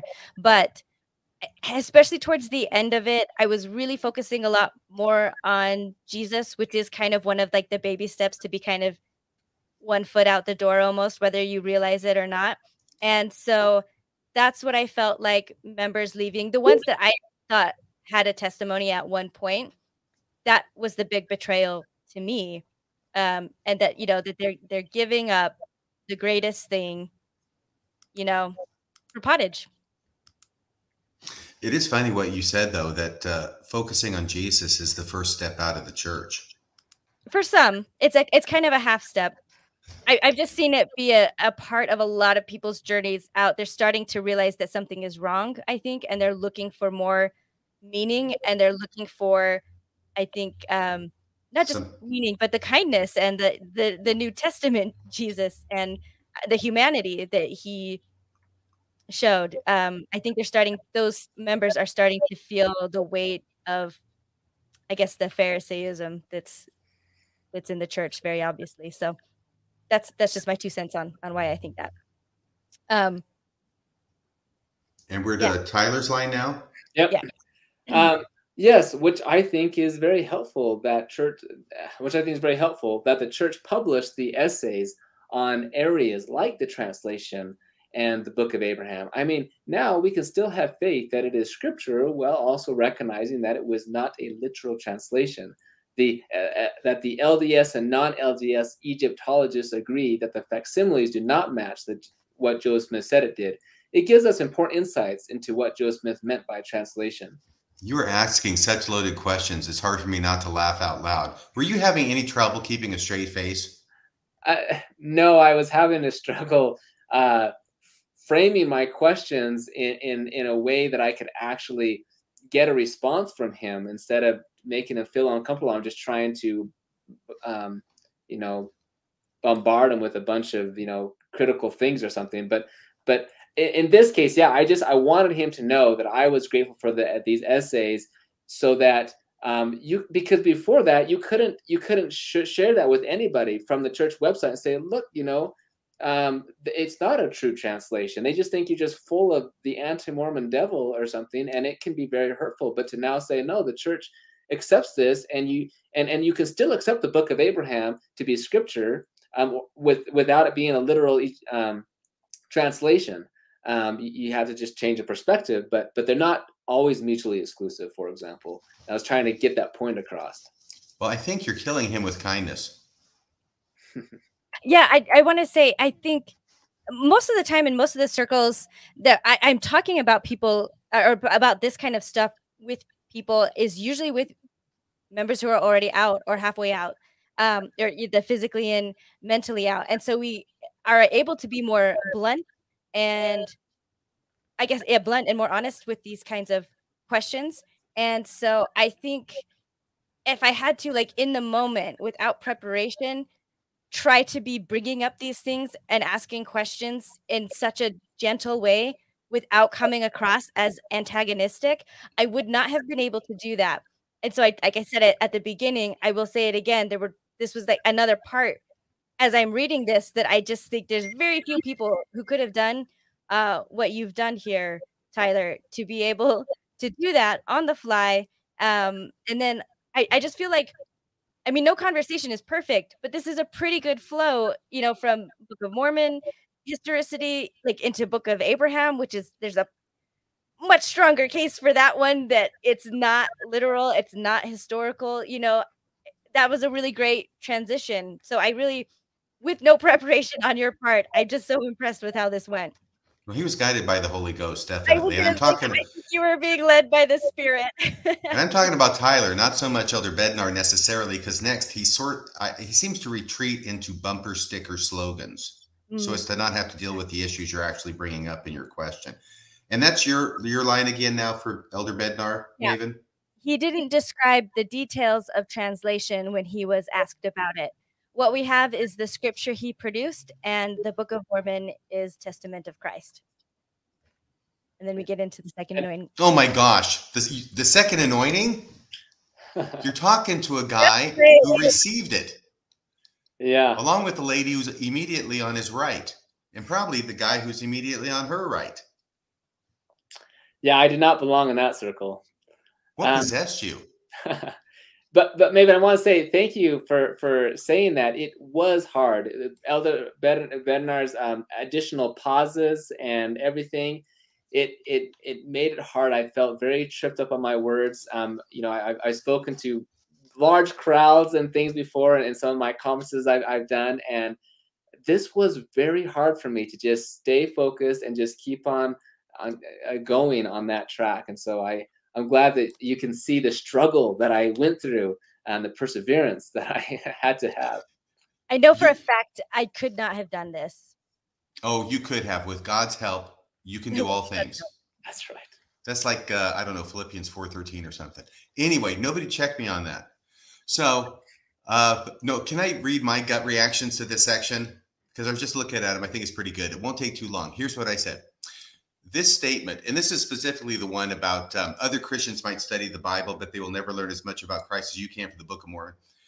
This statement seems so myopic. I think the most charitable interpretation is that Elder Bednar has no idea what other Christians learn about Jesus from studying the Bible. And how can Mormons learn more about Jesus from studying the Book of Mormon if apostles aren't even sure what the interpretation is? And if this part about skin changing color is literally true, what is its readers, the readers of the Book of Mormon, what are they learning about Jesus? Maybe it is something more than what we would learn from the Bible, but that doesn't necessarily make it a good thing. And if it isn't literally true, then what else in the Book of Mormon might not be literally true? And how does that help readers know more about Jesus? When you can't know which ones to believe literally and which not, which is the same problem, I mean, the Bible has now, to be perfectly honest. And this is what Christians are struggling with, which verses to take metaphorically and which ones to take literally. Yes. I think part of Elder Bednar's position, though, is reading the Book of Mormon. Nobody can read the Book of Mormon honestly without the accompanying of the Spirit testifying that the words are true. And you get that stronger than you would from reading the Bible. And that is a teaching that is often given. You can't even say the Book of Mormon or the name of the church without the Spirit giving its witness that it's true. And so by that conclusion, that is what he's getting at, I think, also. Okay. I mean, Sorry, that's a good point, but it's a point. Right. It To is give a perspective. Right. I mean, that's Right. anyway. I just want to share a real quick story from my mission.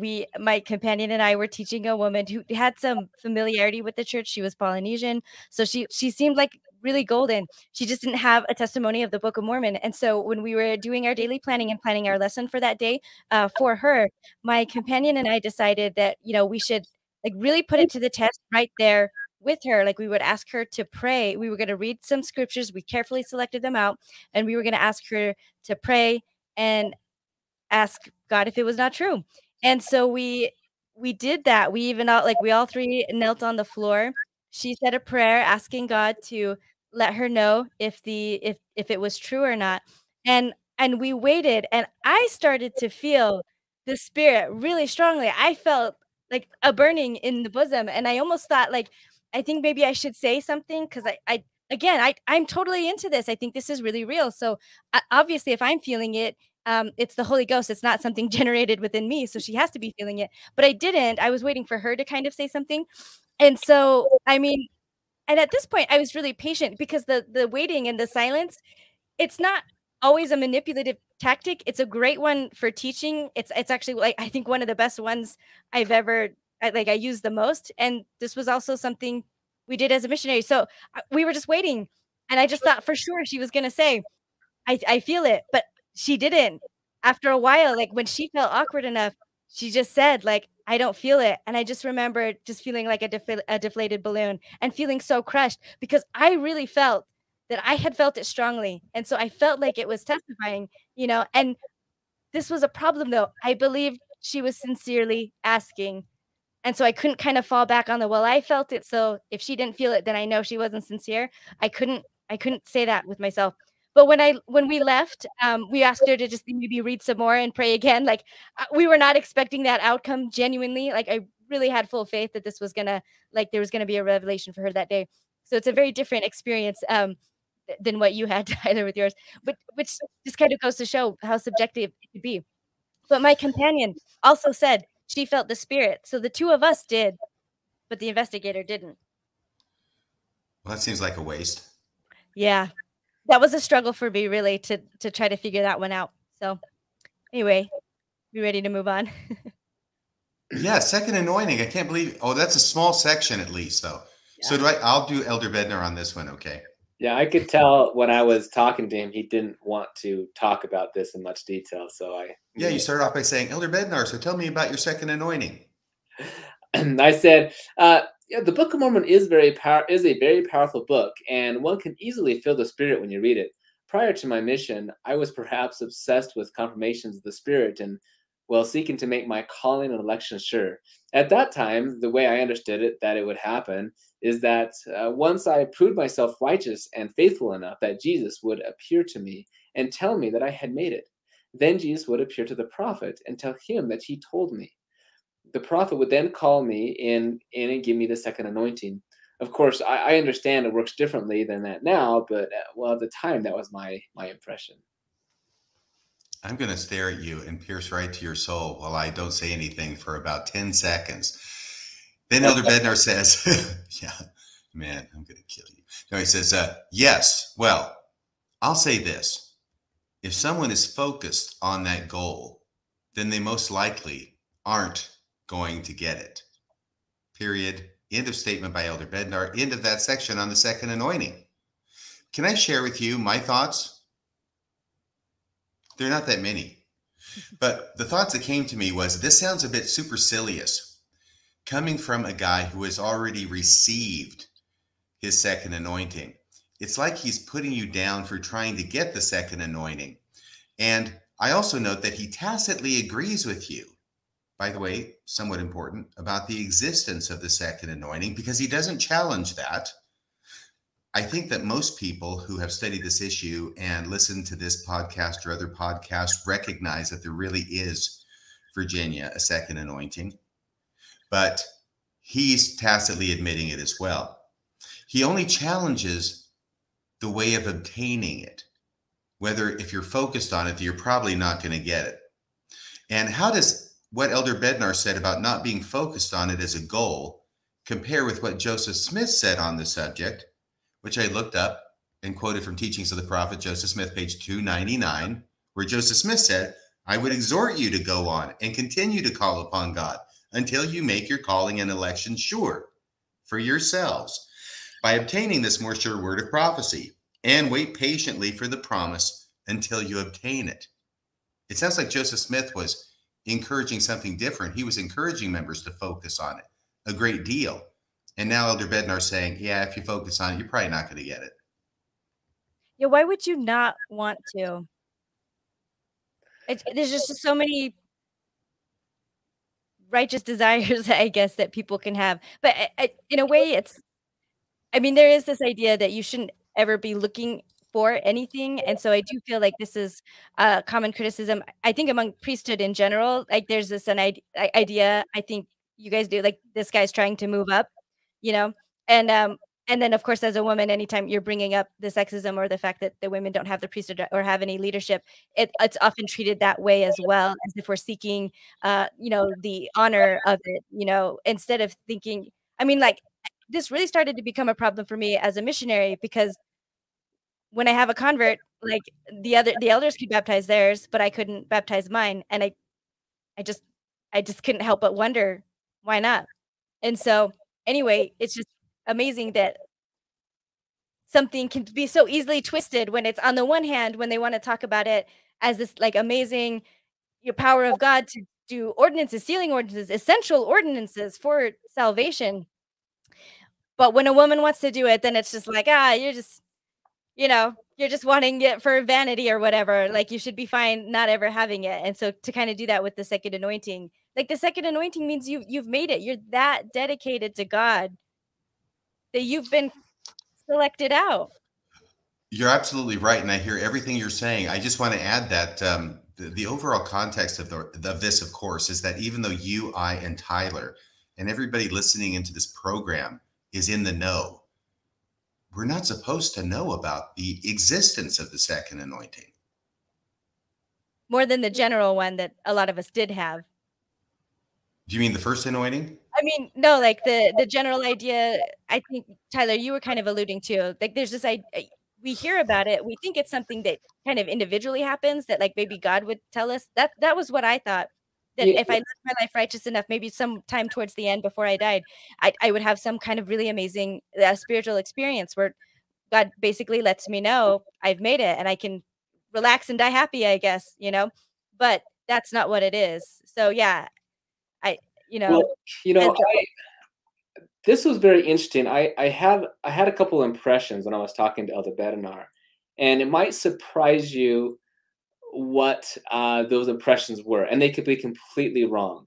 But just watching his eyes, his body language, and the sensations, the feelings, I felt that the problem that I had when explaining this, and there was more that I said than just this, is just my recollection, the summary of it.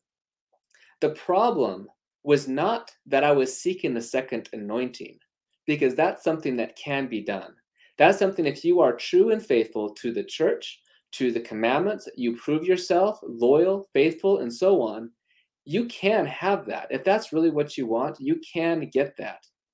The issue, and this is just my impression, is when I started talking about, I would see the Savior, that he would appear to me and tell me I am saved, and then he would tell the prophet. And that's why I'm saying, I understand things work differently, because I no longer believe that all the apostles have seen Jesus Christ, for example. And I could tell that bothered him, that I was at the time seeking to see Jesus Christ. And so that's what I felt like he almost had a bigger problem with, that I would get my own witness in terms of actually seeing Jesus Christ, something that I feel they haven't done. And yet Denver Schnuffer and others have, proclaimed that they have. And that could be very problematic. And so it's more, that was more the problem, that I was be seeking after Jesus Christ and have a physical manifestation and appearance of him and telling me I'm saved. That was the issue, because the second anointing, that's something that we can have. All of us can have that in this life if there's a protocol that if you follow and so on, which has been discussed. But I thought that was interesting, and that's why I actually go to the next section talking about special witnesses, because that's when I felt like in the earlier conversation here to kind of tipped his hand about this idea of seeing Jesus Christ, and that's why I went into this conversation. And this is one of my favorite sections. Well, sorry, I have It's stuff okay, to Maven. what you just said is just really interesting to me. Because if you are sensing that correctly, I can get why that would maybe bother him. And I guess I have a few different thoughts. Like you said, the whole Denver stuffer thing, or the idea of basically becoming your own prophet and going off, if you do come to believe that you've had that. Also maybe a part of him knowing that he hasn't. But also, that goes along with what I was just saying about righteous desires, like, shouldn't make prophets and apostles upset. And I think it's just fascinating that an apostle, like a witness for Jesus Christ, would be upset at the idea of a member having a very strong experience with Christ. So it really just falls in line with what other Christians say about us, is that like these men really do put themselves in between, it's more so the prophet, but I feel like this is almost what's happening here, that you are below him. He's up here, you're and so for you to have that experience would be something more that he's had as an apostle, but, yeah, it's just really fascinating, and then also, I mean, it's the same experience that Joseph Smith had, at least in one of his visions.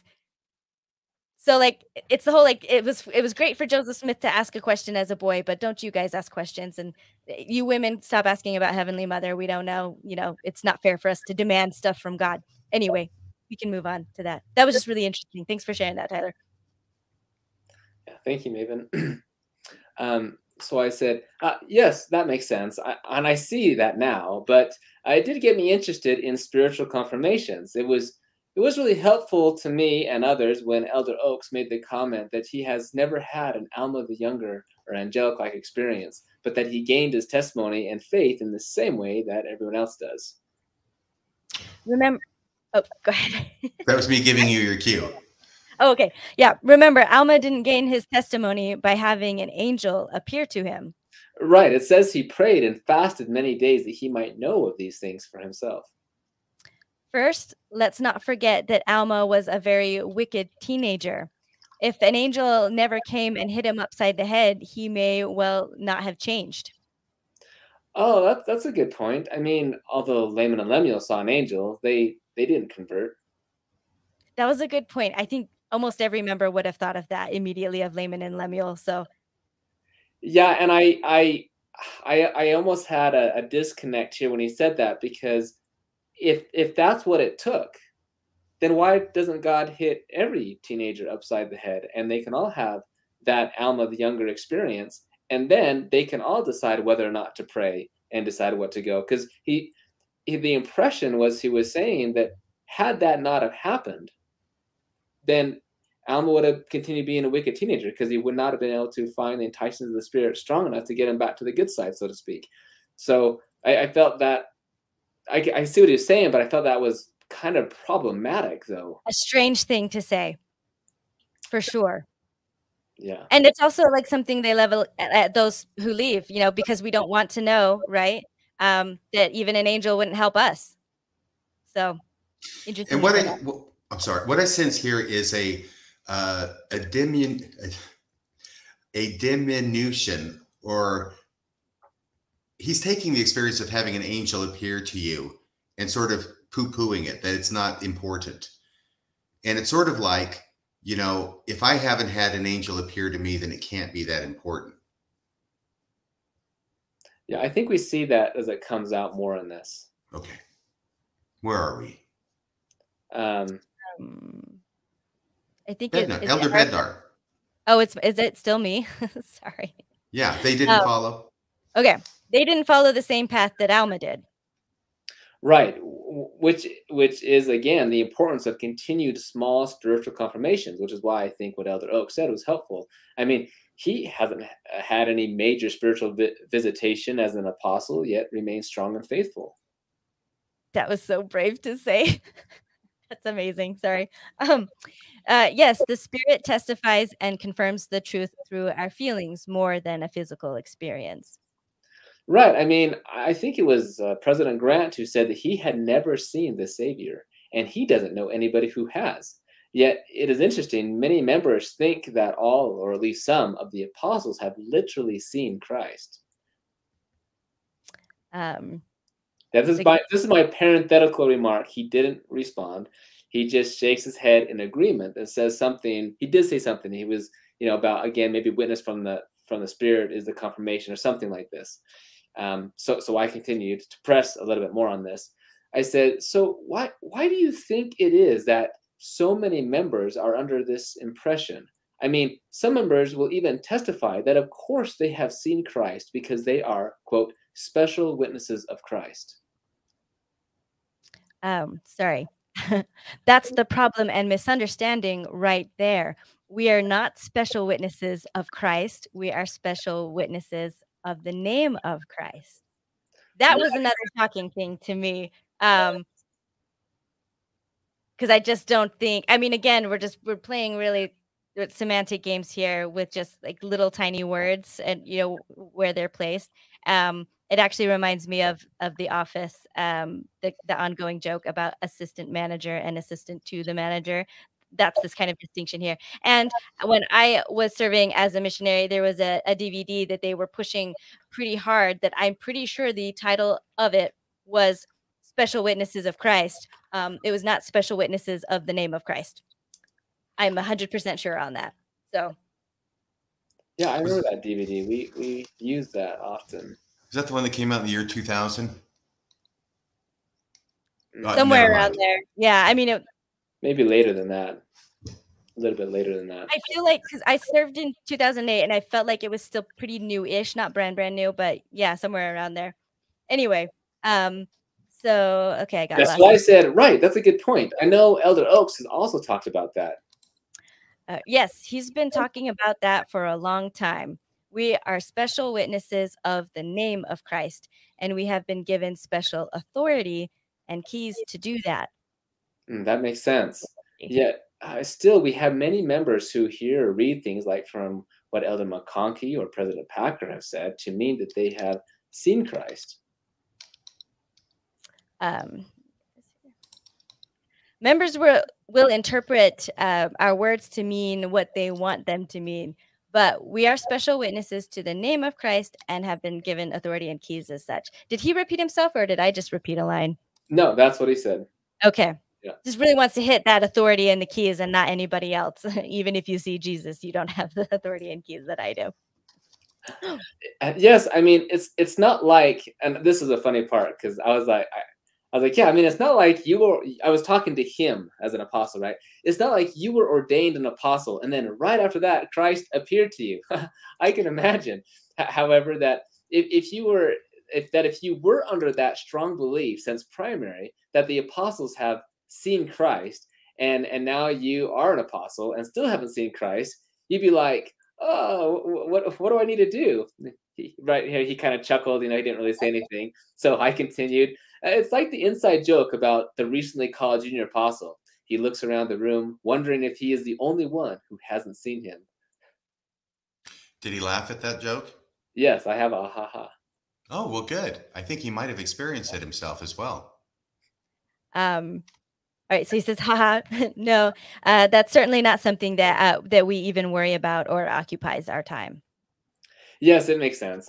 As many, he didn't think it was that funny, but he had to laugh because I was so interactive into that, right?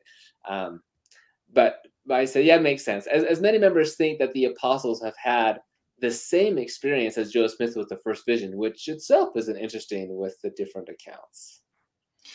Okay, so can we go back up to the part that really surprised me about this one, which is when he says, members will interpret our words to mean what they want them to mean, right? So in other words, the whole thing that he's saying is that members have this idea that that apostles have seen Jesus because they've misinterpreted the apostles' words. This isn't a message that the apostles have tried to get across somehow, even though the apostles have never indicated at all that they've seen Jesus. All these thousands, if not millions of members believe they have for some inexplicable reason. They've all come to this irrational conclusion on their own. It's like mass hypnosis. And, this is just so ridiculous to me. I did a podcast some time ago about have LDS apostles seen Jesus, where I canvassed the issue, and I showed that in all these correlated manuals that are, sanctioned by the LDS Church and its leaders, they are trying to push the idea that apostles have seen Jesus. And we actually have a couple of examples that are recent from Elder Cook. I know I used to go to General Conference, and I would wait till the end. I'd actually have to kind of endure the talks to get to the end, where I was really excited to see how hard this particular apostle was going to indicate that they had really seen Jesus without coming out and saying it. To Elder Bednar's credit, he is not trying to give you an indication that he or the other apostles have seen Jesus. To his credit, I think he's basically saying that the other apostles haven't seen Jesus either. He's not trying to say, well, some of them, maybe they have, but I feel like he's speaking for them as well as himself on this when he says that members have misinterpreted our words, right, as apostles. The thought did come to me that if you just said we haven't seen Jesus, it's hard to misinterpret that, but apparently they're not going to go there. And yet we have a certain apostle. Oh, and I also want to give Elder Bednar credit for the fact that I cannot recall him as being one of the apostles who have played this particular word game about trying to indicate they've seen Jesus without coming out and saying it. And I think anybody who's been a Mormon more than 5 minutes knows what I'm talking about. But there is an apostle who has... Just real quick. Oh. That's an important thing that you said about giving Elder Bednar credit about this. Just two things. One, if you just read the transcript on its own, you'll also notice he didn't ever say that he or that he has never seen Christ or that none of the apostles seen Christ. However, my impression with his gestures, with his laugh, there wasn't actually even as much silence during some of this other area. He was more transparent. To me, I left this conversation because it was as clear can be that he had never seen Jesus Christ, and he has talked openly with other brethren. This is my impression. Enough that he feels comfortable speaking for their behalf, at least once he's talked to. President Packer, maybe, or McConkie, those were older, but just that he feels comfortable enough speaking for them.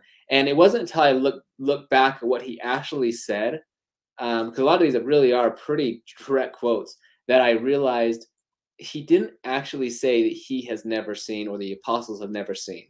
But right. But at the time, I felt that was so clear that I didn't need to bring it up anymore. Well, it's very clear to me. He doesn't have to say we've never seen it. If you say these members believe that they've seen Jesus, and he says, well, that's because they're misinterpreting what we say. Well, he didn't say that. He just says members are going to interpret what they mean. And so you could have somebody else say, RFM, you right now are just interpreting his words to mean he hasn't seen Christ. Yes. And that's the correct interpretation. Can interpret his words to mean that he still has seen Christ. Yeah, it's getting harder, though, I think, to say, because when he says members will interpret our words to mean what they want them to mean, but we are special witnesses to the name of Christ. Yes, he did have that. So that's when at the time that gave me such clarity what he was saying. So that's why I'm just trying to emphasize at the time it was very clear, and that's why I moved on. I didn't push the issue further. But if I look at this transcript as a TBM, so to speak, and look to see maybe there's a wiggle room, I can find it. Oh, you can always find it if you're motivated enough. That's what my time as an apologist taught me. By the way, though, we've got some special appearances on the program by Elder Quentin L. Cook. Known to his friends as Quentin L. Crook, but that's rude. And I would encourage people not to call him that because he's not a crook. This is Quentin L. Cook, but he appears to really have picked up on this now. And this is a shtick to try and get people to believe he's seen Jesus. Okay. And we have a couple of quotes from him. One is from January of this year. This is recent, 2012. And the second one is from a different appearance 4 years ago in 2018 before a different group. If they sound similar, it's not your imagination. Do we have the first clip of that? By the way, this is going to be speeded up a little bit so we can get out of here before midnight. Now, I have tried to figure out how I can testify as an apostle of sacred spiritual experiences that doesn't reveal them, which we know we're not supposed to do. We try and keep those things that are very special and unusual sacred and appropriate so that the Lord can trust us and we can receive additional guidance and direction. But I want you to listen carefully because I feel it's very important to bear an apostolic witness of sacred things that I have experienced in my own way. I solemnly testify to you as an apostle that I know the Savior's voice and I know the Savior's face. I leave an apostolic witness with you that he lives, that he's divine, that he guides his church, that he guides his prophet. I leave that witness with you. So, Tyler, am I misinterpreting Elder Cook's words? Because I'm getting the impression he's indicating he's seen Jesus. You know, it's difficult because that seems to be very, very clear of what he is saying. And it makes me feel uncomfortable because maybe he has seen an experience. Personally, I don't believe that Denver Snuffer has seen Jesus Christ. Oh, but Elder Cook has? But I'm just saying, I believe Denver Snuffer has seen something that has some very strong experiences. I've had experiences. I've had dreams. I've had things that I can't necessarily explain. And so I'm just saying, Elder Cook, I want to believe he's an honest man, not the attorney stuff he does at the hospitals or something. We don't need to get into that. But I'm just saying I think that this could be a sincere belief or something, but something about it also makes me feel uncomfortable because I feel like he is saying something that is misleading, that is stronger than the facts are, and he knows exactly what he's doing. I'm not denying that he's had a strong spiritual experience. I think Denver Snuffer has, and many others have also, but there's just something about it that makes me feel uncomfortable because I guess deep down, I want to believe that he has literally physically seen Jesus Christ, that he knows his face just like he says he has. But when it comes down to the evidence and different things, that's obviously not what's going on. And well, Tyler, you're going to have to be prepared to be feeling comfortable, even more uncomfortable, because we've got the same kind of thing from the same apostle in 2018. By the way, this is not said in general conference by Elder Cook.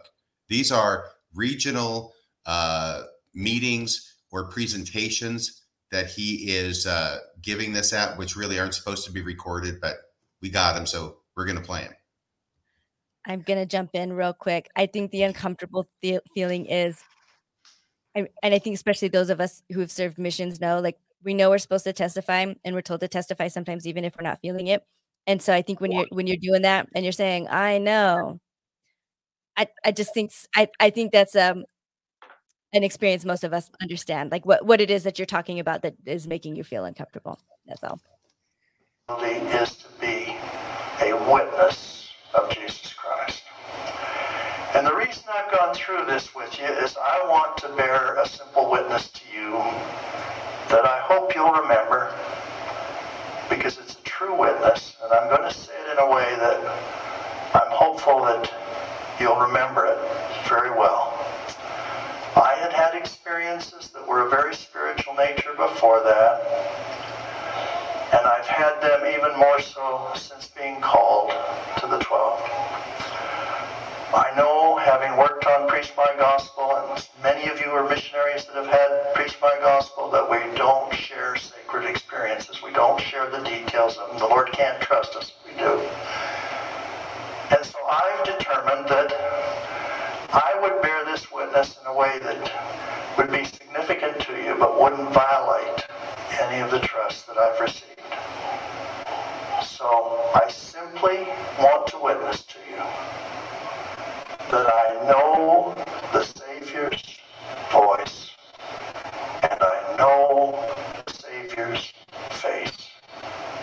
I'm a sure witness of the divinity of Jesus Christ. Nothing about the name of Jesus there, huh?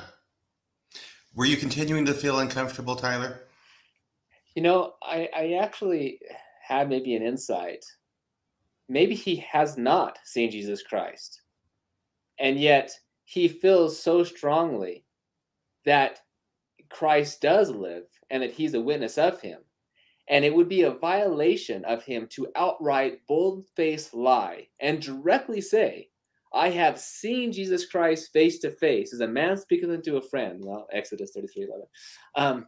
You know, that would be a bold-faced lie for him to say that. And that would violate the trust that he feels he has with God. That would go against his ethics and morals.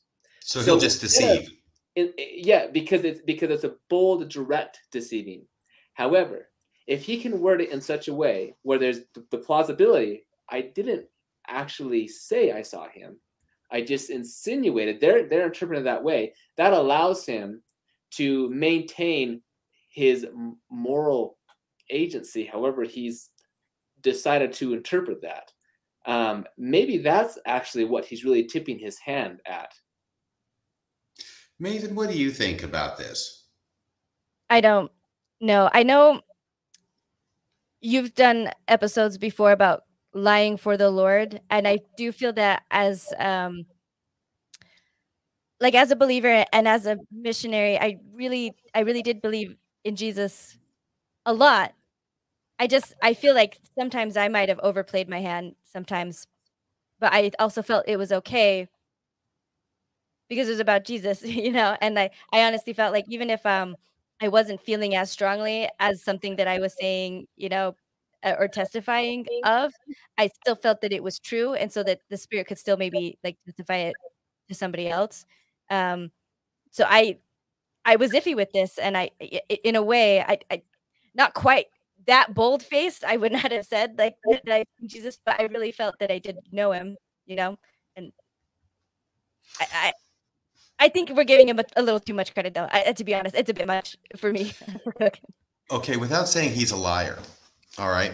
He's trying to deceive his audience. And what he's trying to do, by the way, trying to deceive somebody without technically lying is much more difficult to do. It requires a lot more thought. It requires a lot more planning and premeditation to equivocate on something, to say something that's technically true. I think he's gone beyond that line, actually, unless he's talking about looking at the cover of the Ensign magazine so he knows the Savior's face, right? And heard his voice, unless he's talking about the scriptures and, the Doctrine and Covenants, right, Tyler, where it says, if you read these revelations, then you've heard my voice, even though, I'm reading them. Radio Free Mormon could read them and you're hearing God's voice. So unless you get to some kind of metaphysical kind of interpretation, but seeing his face, no, you have gone too far as I'm concerned. And that's where he goes over the line, not just from deceiving, but to actually prevaricating. And hopefully he says, I know his face. Yeah. He didn't say I have seen his face. So how does he know his face if he hasn't seen it? Well, that allows subjective interpretation, right? I can't say I know your face if I haven't seen it. Well, I think, RFM, you have been apologist for how long? I'm pretty sure you could come up with an explanation of why somebody could say, I know their face, even though they haven't seen it. Besides, and let's not forget that an eyewitness account is the least, that's the lowest tier of evidence that there is, Oh, I don't believe that's true.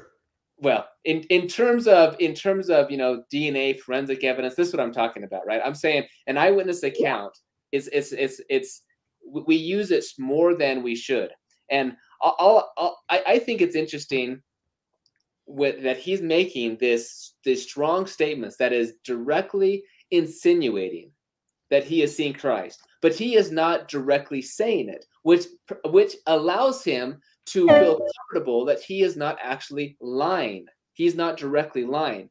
Because here's the real rub. What experience can he possibly have where it would be too sacred to share? When we look at Joe Smith, I saw Jesus Christ, right? DC 76, 23, I saw him on the right hand of God. Behold, that the worlds are worked by him. It is very clear, very direct. You can't even fathom an experience that possibly, is greater than that. You can't just say what the facts are, right? Right. So we're agreeing then at a minimum that he's using language intentionally to give a false impression to his audience. Because he doesn't want to lie. Well, I think it's because he does want to lie without getting caught in it. In other words, he has his way to backtrack. He's trying to get people to believe he's seen Jesus because I know his face, I know his voice, and all the artful language all around it, right? Always preceded by, we're told we're not supposed to share our most sacred experiences because then Jesus can't trust us, because every time Jesus shows up, he says, hey, don't tell anybody I was here, right? So, right. That was going to be something I was going to say. I could understand. I understand that there can be very spiritual, like very personal spiritual experiences, the whole pearls before swine thing that you wouldn't want to share with people. But when your calling is to be a witness for Christ, this seems like an exception to me. This seems like exactly the kind of thing that you should be sharing. So it's an odd one. God is just so weird sometimes. Can I make the two main points from this? I know we got into a bit of an argument here, or at least a discussion. But the two main points are, we have Elder Bednar indicating that none of the apostles have seen Jesus. It's just people misinterpreting their words. Juxtaposed with these two statements by Elder Cook, which I think shows that the fault, dear Brutus, lies not in the members' interpretation, but in the leader's words, that the members believe they've seen Jesus. Okay, that's number one. And number two, if I can remember it, is that if Elder Bednar is saying that, then if Elder Bednar is saying that the other apostles, including Elder Cook, have not seen Jesus, then why is he trying to suggest that he is? Those are the questions that I have. Yeah. And right now, actually, it's getting late, and I don't know how much more is there of this. I'm going to try and stop interrupting, okay? So we can get through this at a decent hour. And while we're going back, I just wanted to say, too, that it's interesting, but it's almost hurts your testimony more if you believe that they actually have seen Jesus Christ. Because if the veil is that thin and they're having a one-on-one communion with Christ Thursday at the temple, right? On the fourth floor. Right. Well, then how do you explain the past teachings, policies, and doctrines that are so hurtful and harmful and hateful? See, if you don't think that they've actually had that literal connection to God, then you can just assume that they're being led over time by God, they're doing the best they can, and so on. But if you literally believe they have that literal connection where they see Jesus Christ that frequently and so on, then that really does put all the blame onto God. And then that makes God into a being that is essentially impossible to worship or does not deserve an ethical, reasonable person's adoration. Yeah, I got a feeling those aren't issues that are foremost in Elder Cook's mind. But I hear what you're saying, and those are good points, I think. Well, for me, that has been something because it helped me feel comfortable earlier on, realizing they have not seen Jesus Christ. They also, like Paul said, they also see through a glass darkly. And he was an apostle, right? And so if I could understand that, then I could make room for why God is not the evil one, why these are mistakes and imperfections of men.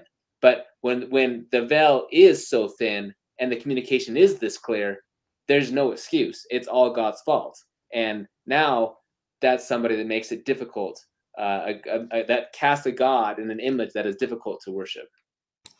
And I hear what you're saying, but I think that Elder Cook is using this as a means, I don't think that's what he's thinking about. I think what he's thinking about is, this is my apostolic witness. I'm going to suggest to you that I've seen Jesus because I want you to believe it, even though it's not true, in a way to cement his authority and his position in the church. That's the feeling I get. I 100% agree. And I'm saying you split the room. Half of the people, I'm just making these numbers up, half the people are going to be more committed to the church and more committed to him because he has seen Christ. The other half are going to fall away because they're like, wow, if you've seen Christ and you're having this literal communication with him, and yet we're making all these mistakes, then that ends up being a God that I don't want to worship. Right. And of course, we're not allowed to ask the natural follow-up. So what do you say? Right. I thought the natural follow-up was what other people have been asking in the chat, which is what color is his skin, which I just thought was funny. Well, I think we all know the answer to that. Right. Regardless of what it may have been in mortality, folks, it's white now. There you go. Did we read this last one leading into the first vision? Okay. Okay. And I forget who's Bednar now. Is it me? Why don't we make it you? Okay. All right. So Bednar starts right off. There are 4 accounts, and they don't contradict each other when you recognize the context and the fact that he was 14 years old. I mean, he was 14. Think about what you were doing when you were 14, or talk to another 14-year-old. We should be surprised that he wrote anything down. Yes, we are lucky to have what we do have. I mean, the critic will look at the 1832 account and say that, see, Joe Smith is lying because here it says he only saw 1 being, not 2, which is what his later accounts claim. But either way, he obviously had a powerful spiritual experience, and perhaps he didn't understand what he saw at the time. After the first vision, his mother noticed he was different and asked him if he was okay, to which he said, I am well enough off. I have learned for myself. And that is the key. He learned for himself. We all have to learn for ourselves. I was going to say, but just don't focus too much on it. Right. All right. Yes, and perhaps at the time, Joe Smith didn't fully understand the significance of this vision. In fact, it is interesting because his accounting of the first vision lines up with his theological teachings at the time. You're killing me, Tyler. You're absolutely killing me with all the stuff you're laying on the Bednar. Yeah, for example, in lecture 5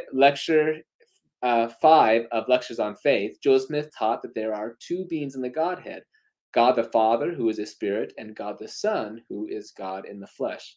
So here, there was no response, but there was interest and perhaps maybe even a confused look. And it just seemed like he had not heard that teaching before, or he wasn't familiar with it or something. And so I went to another example. What that look on his face actually means is, do I think I could strangle this guy right now and get away with it? So then I said, or like as another example, the 1829 edition of the Book of Mormon, it says that God the Father was the one who was born of the Virgin Mary, which may reflect Joe Smith's earlier beliefs and views of the time. So in 1832, it makes sense why he interpreted his earlier visionary or spiritual experience in a way that corresponds with his early theological understanding. So he made some comment to illustrate his disbelief about such a significant change in the Book of Mormon. Like that was the first time he heard that. So here we have back to back. He's like, wow, he doesn't know about these things, So I said, yeah, I mean, we can look at the early edition of the Book of Mormon online because again, I brought this up because he's like looking at me like, wait, what are you talking about? As we look at the early edition of the Book of Mormon. Oh, by the way, I just want to say this is like all in the Joseph Smith papers and all these other documents that the church is publishing and that the apostles regularly appear and talk about reading them. Or maybe they haven't read them yet, but they all have copies, hardbound copies of all of them on their desks. Yeah, these are the ones, and they're online too.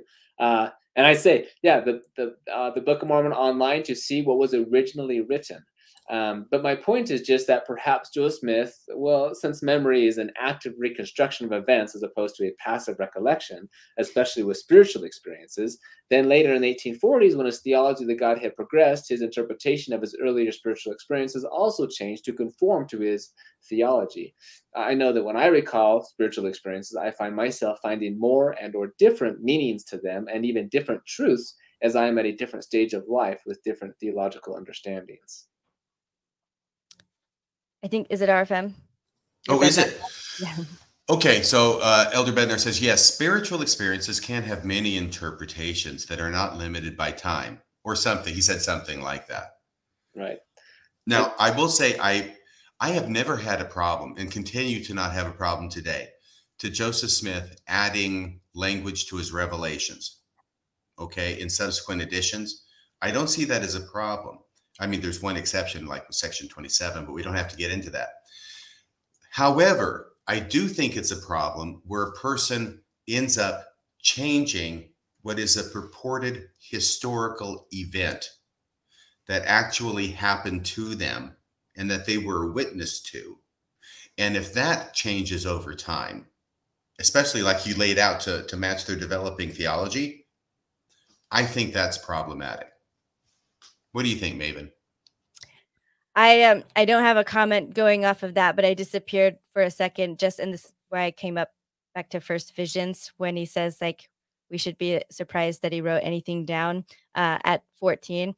And I don't even have like my first journal here, but I've got 3 of them. These were all like written when I was a teenager, and this one was when I was 14. So it's not that hard to write, especially I can guarantee you that everything in here is a lot more mundane than a First Vision. Well, we're lucky to have those 3 journals of yours, Maven. Well, They're not gonna feature anytime soon. You know, on a special episode like the 100th episode, maybe we should read selections from your journals as a Oh, maybe. teenager. Actually, I bet I could find some pretty cringy stuff. Yes, I don't know if we, besides the T-shirt contest, do we?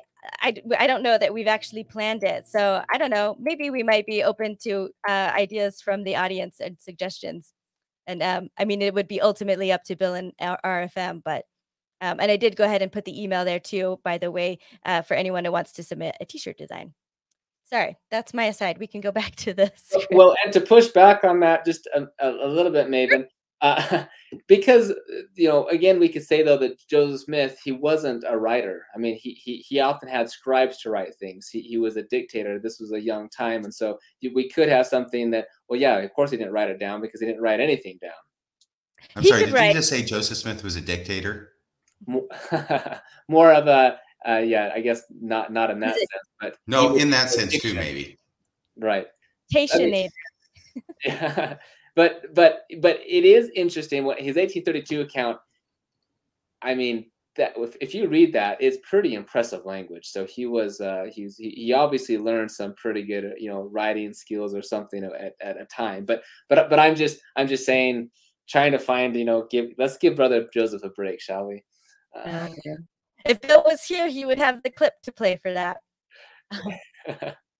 Yeah. All right. Should we go on to plural marriage? Yeah. So he didn't seem to understand the Book of Mormon stuff, and so again, he was feeling uncomfortable with that. So I quickly moved on with his spiritual experiences stuff, and then I said, "Oh, RFM, you're muted." I wish you wouldn't say that, because then people are going to want that T-shirt. We have a T-shirt that's been submitted with that as a proposed design, which I did not find amusing at all, I must say. We are going to have to really start booking through this. We're already much later than we normally would be. And I'm not sure, maybe we should see what the audience reaction is to this and see about bringing you back for part 2, Tyler. Is that okay by you? Yeah, we could do part 2. I mean, I think some of that is spiritual epistemology is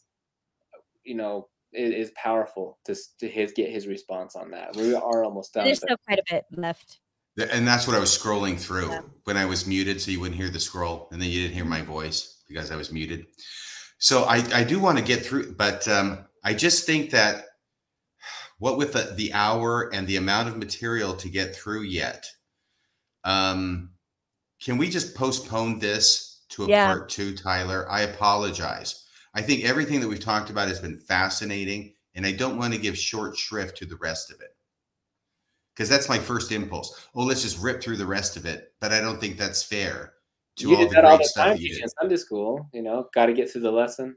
Oh, I never did that, because I never had a point I was trying to make. I should say, as I developed more as a teacher, I came to stop trying to get through everything, because that was not a good idea. Right. No, I am fine. We could finish this later, because I do think some of this other areas of this spiritual epistemology is an important discussion to have. I do too. And I know that there's going to be people who want to call and talk to you and ask you some questions. And we usually We have want to 2, go ahead and 3. still do calls. Yes. Can we do Okay. that? Does everybody know the number by heart now? It has a bunch of 6s in it and some 7s. It is right here. Okay, and well, actually, I need to get logged in real quick. And a 2, apparently. The number is 662-667-6667. That's 662-667-6667. Call now. Operators are standing by.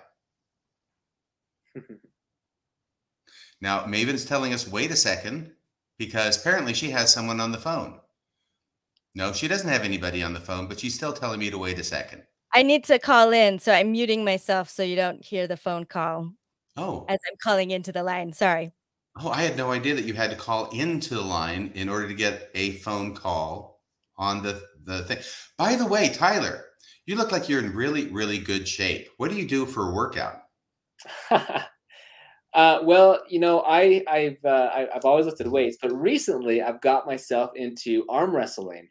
So. Oh yeah. Yeah, that's kind of been my new sport. I've just really enjoyed it. Yeah. Is your favorite movie Over the Top with Sylvester Stallone? I just watched that. A few months ago. I heard about it. It was a little different experience than what I'm used to, you know. But yeah, I've competed. I actually competed in the World Championship for arm wrestling. Where was that held? That was in Florida last year. It's an IFA. I competed 138 pounds. So anyway, it's another story we can. Well, how'd you do? Well, in this several organizations, but in this one, I took 4th place with my left and 5th with my right. So not too bad, but no, not too bad at all. That's incredible. Congratulations. Thank you. Are you left-handed? I'm not, but I think my right and left are closer than other people's, and so maybe that's why. Well, one day I want to see you arm wrestle Maven. That's all I can say. I don't want to lose on camera. Maven, do we have someone on the line? We do have someone on the line. Is it Elder Bednar? Is it Susan? I really hope this works because I did test this out beforehand. So, hello, caller. Hopefully you're on the air and everyone can hear you. You hear? Yes. Okay.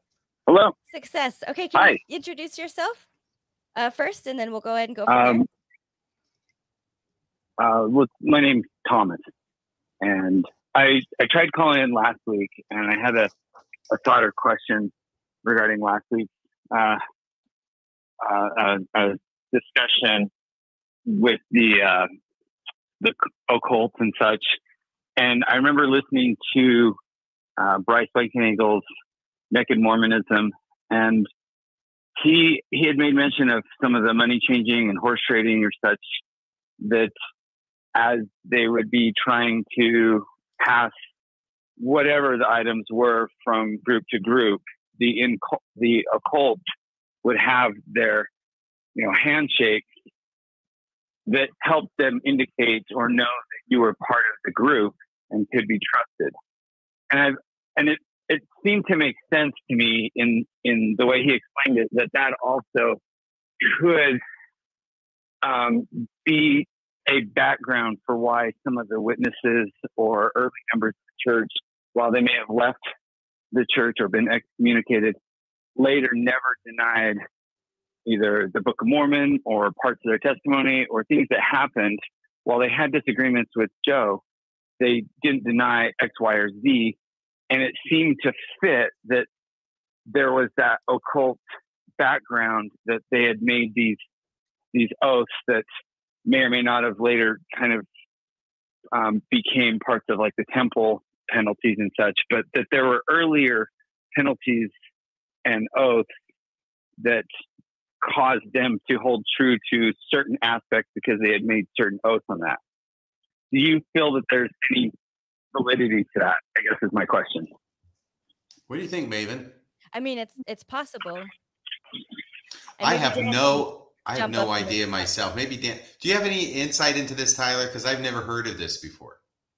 I just know the covenants that we made in the temple and what they used to make. And so there's certainly a plausibility for all of that, right? But I have not heard of those types of, if that truly taking place. But it's also kind of an unspoken rule in a lot of ways, right? I mean, even as a magician, I mean, you don't literally take an oath, but you know that you kind of have an oath. Yeah, and there's no way you're going to get out of me how I did that thumb trick. Just so you know, don't even try. I just want to say I feel no compunction about any of my temple covenants. About I don't think I'm actually really breaking all that many, but not on purpose. They don't mean anything to me. So I maybe that was something that mattered back then, but I just know I don't feel that way. And maybe Dan Vogel can call in if he has any information on that. And I'll keep an eye on the chat too. Thank you, caller. I'm sorry. Yeah, that thanks, Thomas. Sorry that we weren't able. I'm sorry. I was say thanks, Thomas. Sorry we were not able to get you in last week when we had some technical difficulties. No worries. Thank you so much. Thanks, Thomas. We've got 2 more callers, so I'll go ahead and take the next one. I think I might know who this one is. Let's see. First name David. Hello, caller. You are on the line. This is David. Oh. I knew it. David from up in Idaho. I just had a question for Tyler. As you're speaking with Elder Bednar face to face, what was your sense? Did you feel like he's being evasive? Did you feel like you were getting lawyer speak from him? Or did you feel like, hey, this is a guy bearing his testimony to you, and he's very, very genuine? Because so often we can see in their face, in their body language, what really is being said. So I just wanted to get your opinion on that. Yeah, great question, David. First off, I think he wanted to know the angle I was coming from. I think that was important for him. I think he wanted to know if I was just a strong fan of his that just wanted to, be at his feet, or if maybe I was, an apostate of some sort, or had some angst with the church. So I think he was reserved, trying to get a feel for those types of things. And then some of the specific questions, absolutely the lawyer type feelings and language came out, as we kind of see, and dodging certain specific questions. I think those things they've had discussions with because they don't want to give, an opinion that's not official, for example. However, all in all, I felt that what he that he is a sincere believer, that he was trying to genuinely say what he feels and what he believes. And I don't feel like he was trying to just totally give me the runaround, except the areas where he knew he needed to. Other than that, I felt like he was trying to be sincere. And I think Anthony. So at the end of the day, well, I was just saying. So at the end of the day, did you, if you're listening to it? I'm so sorry. Go ahead. I was going to say, at the end of the day, did you feel like you'd actually listened to a prophet's voice and were hearing the word of God, or did you feel like somebody who was just trying to gauge his audience and just give an easiest answer he possibly could? No, I felt that I felt that, like I said in the beginning, I felt the fruits of the Spirit, many times throughout the conversation. And I feel there was a presence and a sense about that was really faith promoting in that way. I mean, there's something about just being in presence, but we talked about this reverence that I've had for him for a long time, being on my mission. I feel like, and part of it was his sincerity of just listening to my questions and different things. So I don't feel that he was, standoffish and just kind of, faking it or anything like that. There was certainly sincerity as we talked. I'm not sure if that answers the question. David, are you still there? No? Yeah, I am. Okay, the one thing I want you to remember from your call in is that I knew your name before you identified yourself. A true prophet. Well, I have a witness of that, them. Thank you. It's recorded now. Everybody can know it. Everybody can see it. Thanks, David. Thank you so much. We just have one more, and I think this will be good from there. I think so. I think. All right, caller, you're on the line. Hi. I just had a quick question, and I didn't get a chance to listen to the full podcast today because I was out. But this is a question my name's Crystal. Sorry. Hi, Crystal. And my question is, it's kind of off. I love all of you so much, and I just appreciate what you do. And it's a little off subject, so if you can't answer it, then I totally get it. But when I went to Carthage Jail when I was younger, What did you do? telling me that everybody. Crystal? Well, I went to Carthage Crystal? Jail. What Yeah. did you do? What did I do? Yeah, that you had to go to Carthage Jail. It's the defense attorney humor hour. no. I'm sorry. Go ahead. No, sorry. I thought you meant tonight. Sorry, I went to Kate night, so I might be a little bit tipsy. But Well, wait a second. What did you do to Crystal? Tell us. Go ahead. No, Crystal, I go did ahead. not go to Carthage Jail. I went there as a visitor Oh, okay. on a family vacation.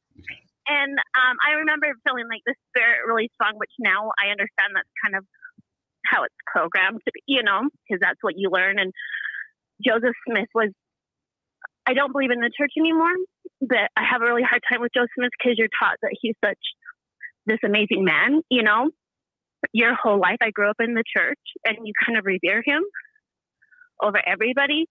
And they told us that when you go through the tour, that everybody that killed Joseph Smith died a horrible death. Like they had proof.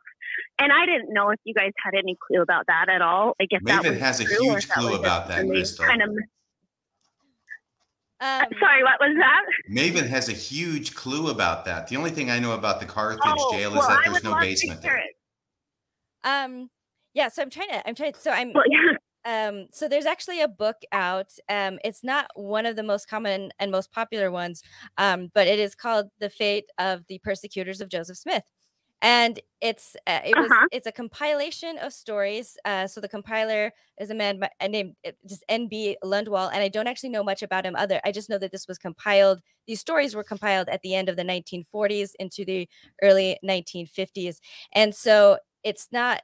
So it's just affidavit after affidavit from people saying this is the story and I swear to it. And sometimes there's a second person basically serving as a witness that the first is correct. However, I guess maybe to shorten it, and I might have more to say on this in the future, but I guess I would say that the stories told about persecutors of Joseph Smith and how their lives ended may have been greatly exaggerated and have a lot of elements of folklore to them. But I say this, and the reason why RFM, I was actually just talking about this book earlier. This was actually a big part. When I was a teenager, I read this book, although actually, ironically, most of the book is affidavits about the restoration and about Joseph Smith. So it's really only like the very last chapter of that book that you actually get to the good stuff. So if anybody's looking for the book, skip the first 90% and then just go for that last chapter. But I had read these and they're really horrific stories. And I just believed it outright. And this was also a part of my testimony for Joseph Smith. And so, so this book really had a big impact on me because I thought these stories were true.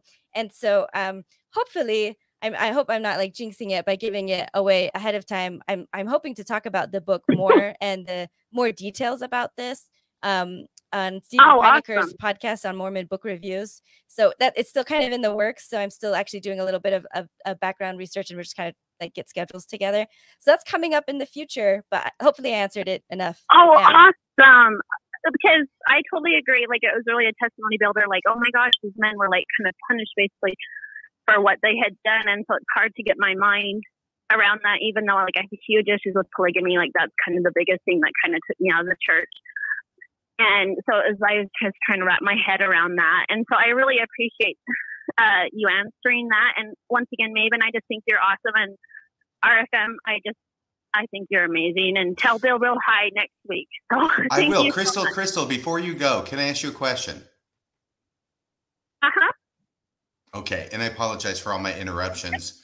I'm getting a little tipsy myself at this point in the evening. But did it ever occur to you? Did it ever occur to you when you were listening to those stories that, geez, if God had just done that, you know, a little bit earlier, then maybe Joseph Smith wouldn't have died. Well, yeah, but that's the problem, right?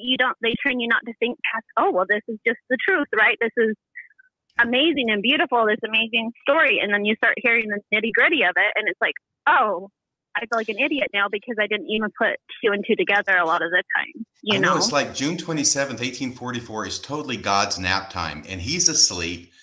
Dang it. Look what happens when I woke up. Joseph's dead. Hiram's dead. Okay, I'm really pissed off at these people who did it. I guess I would say maybe an apologetic answer is that, you know, the whole agency thing. So we had to let the persecutors have their agency to be evil and wicked so that they could deserve the punishment they're getting, whereas God punishing them after the fact is actually not affecting their agency. So there's my TBM hat for you. Well, and that's true. And I just remember, like, they didn't say anything about Joseph had a gun or anything, so my mind was just blown, like, to find out that he actually had a gun and he thought that, you know, it's like they pick and choose, they cherry pick what they're going to tell you to make you feel like your faith is going to improve and have this amazing experience, and to be basically told it's all a lie, you know, it's a hard place to be in. So I just really appreciate what you guys do and makes me feel like I'm not alone. So thank you. Hey, Crystal, once again, this is Sirius RFM talking, okay? You are not alone. Okay. You are not insane. Thank you. You are normal. You are rational. And the problem that you're having right now is that you're starting to move into a rational position from an irrational position, which strangely is making you think that you're irrational when actually it's the opposite that's the case. And I appreciate that. I really do, because I know, like I said, I was born into the church. You know, I'm the youngest of 9. And I never felt good enough. And I think a lot of that stems from the church. And because my parents felt like they were forced, like my parents are amazing, amazing people, but it's all the church, you know, that's just how they're programmed. Like, if your kids are not good, it's because the mom fails, it's the mom. And so it's kind of a big relief to realize that maybe I don't, just because my kids don't choose to serve a mission or live the church, they're still good kids, you know? Yes, absolutely. So thank you guys. I really appreciate it. You're very welcome. Thank you for calling in, Crystal. Yeah, and keep an eye. I appreciate it. Some of those stories are really I will. All right. Yeah. Thank you, Crystal. Yeah, can you say the name of that book again, real quick? Yeah, it's called The Fate of the Persecutors of Joseph Smith. So not super perfect. unoriginal, yeah, but it's right there in the title. Yeah. And it's not too hard to find. I think Benchmark Books has it. That's where I got a new copy of it. And this is one of the things you talked about, feeling kind of silly or kind of stupid at some of the things and the feelings that you had. And this book was really one of it for me. When now as an adult, like at double the age that I was, maybe a little bit more, reading these stories, I just think how just absolutely ridiculous they are. I felt the same way. Just it's kind of silly that I didn't see any problem with this when I was reading as a teenager. But you know, what can you do? Yeah, it really makes you feel like an idiot. But I really appreciate it because you guys, you know, a lot of people have the same story where they kind of wake up and so I'm looking forward to the future. I am, and I just appreciate you guys. Thank you so much. Thanks. You're welcome. Good night, everybody. Good night. All right, bye. Good night. Thanks everyone for staying so long with the call. So Tyler, we're going to say thank you to Tyler for coming. We're going to hope to have you back here very soon. Next week, we're planning on having Cheryl Bruno on the show to talk about her new book about Mormonism and Masonry. It's called Method Infinite. And I'm at least halfway through that book, and I'm going to make it through the rest of it before next week. What a book. I'm learning lots of things in this book, some I did not expect to learn, but it's really, really increasing my understanding, not just about Masonry and Mormonism, but about Mormonism, period. Sounds exciting. Oh, it'll be very exciting. And then exciting. Bill will be back. And then I think, I don't know, will Bill want a couple of turns? I really want Tyler back soon, and I hope it's not too long. So I do too. So we'll stay in touch. All right, Tyler? Yeah, we'll figure it out. So. All right. Thank you so much for coming on. And I'm sorry for having to cut it into 2 parts. I apologize. No, there's a lot to cover, and it's very interesting. And I think that, you know, for transparency purposes, I think it's great to get it out there. And like I said, I sent it to many strong members, and it strengthens their faith and testimony, which is which is great. I think there's great things you can learn from it, and there's more to cover. He is an apostle, and I think it's a great way to get some insights into his perspectives and how he thinks about things. So I'm happy to share my experience with Elder Bednar. Thank you again very much. Maven, you've been great. Thank you so much. It's been wonderful having you on board. I saw that your picture was on the thumbnail. I think you look great. I was told to do that. I shouldn't say that. Who told you to do that? Who signed for me to do that? Who was crazy enough to do that? Or was it you? I think it was you. Yeah. All right. Well, that explains it. All right.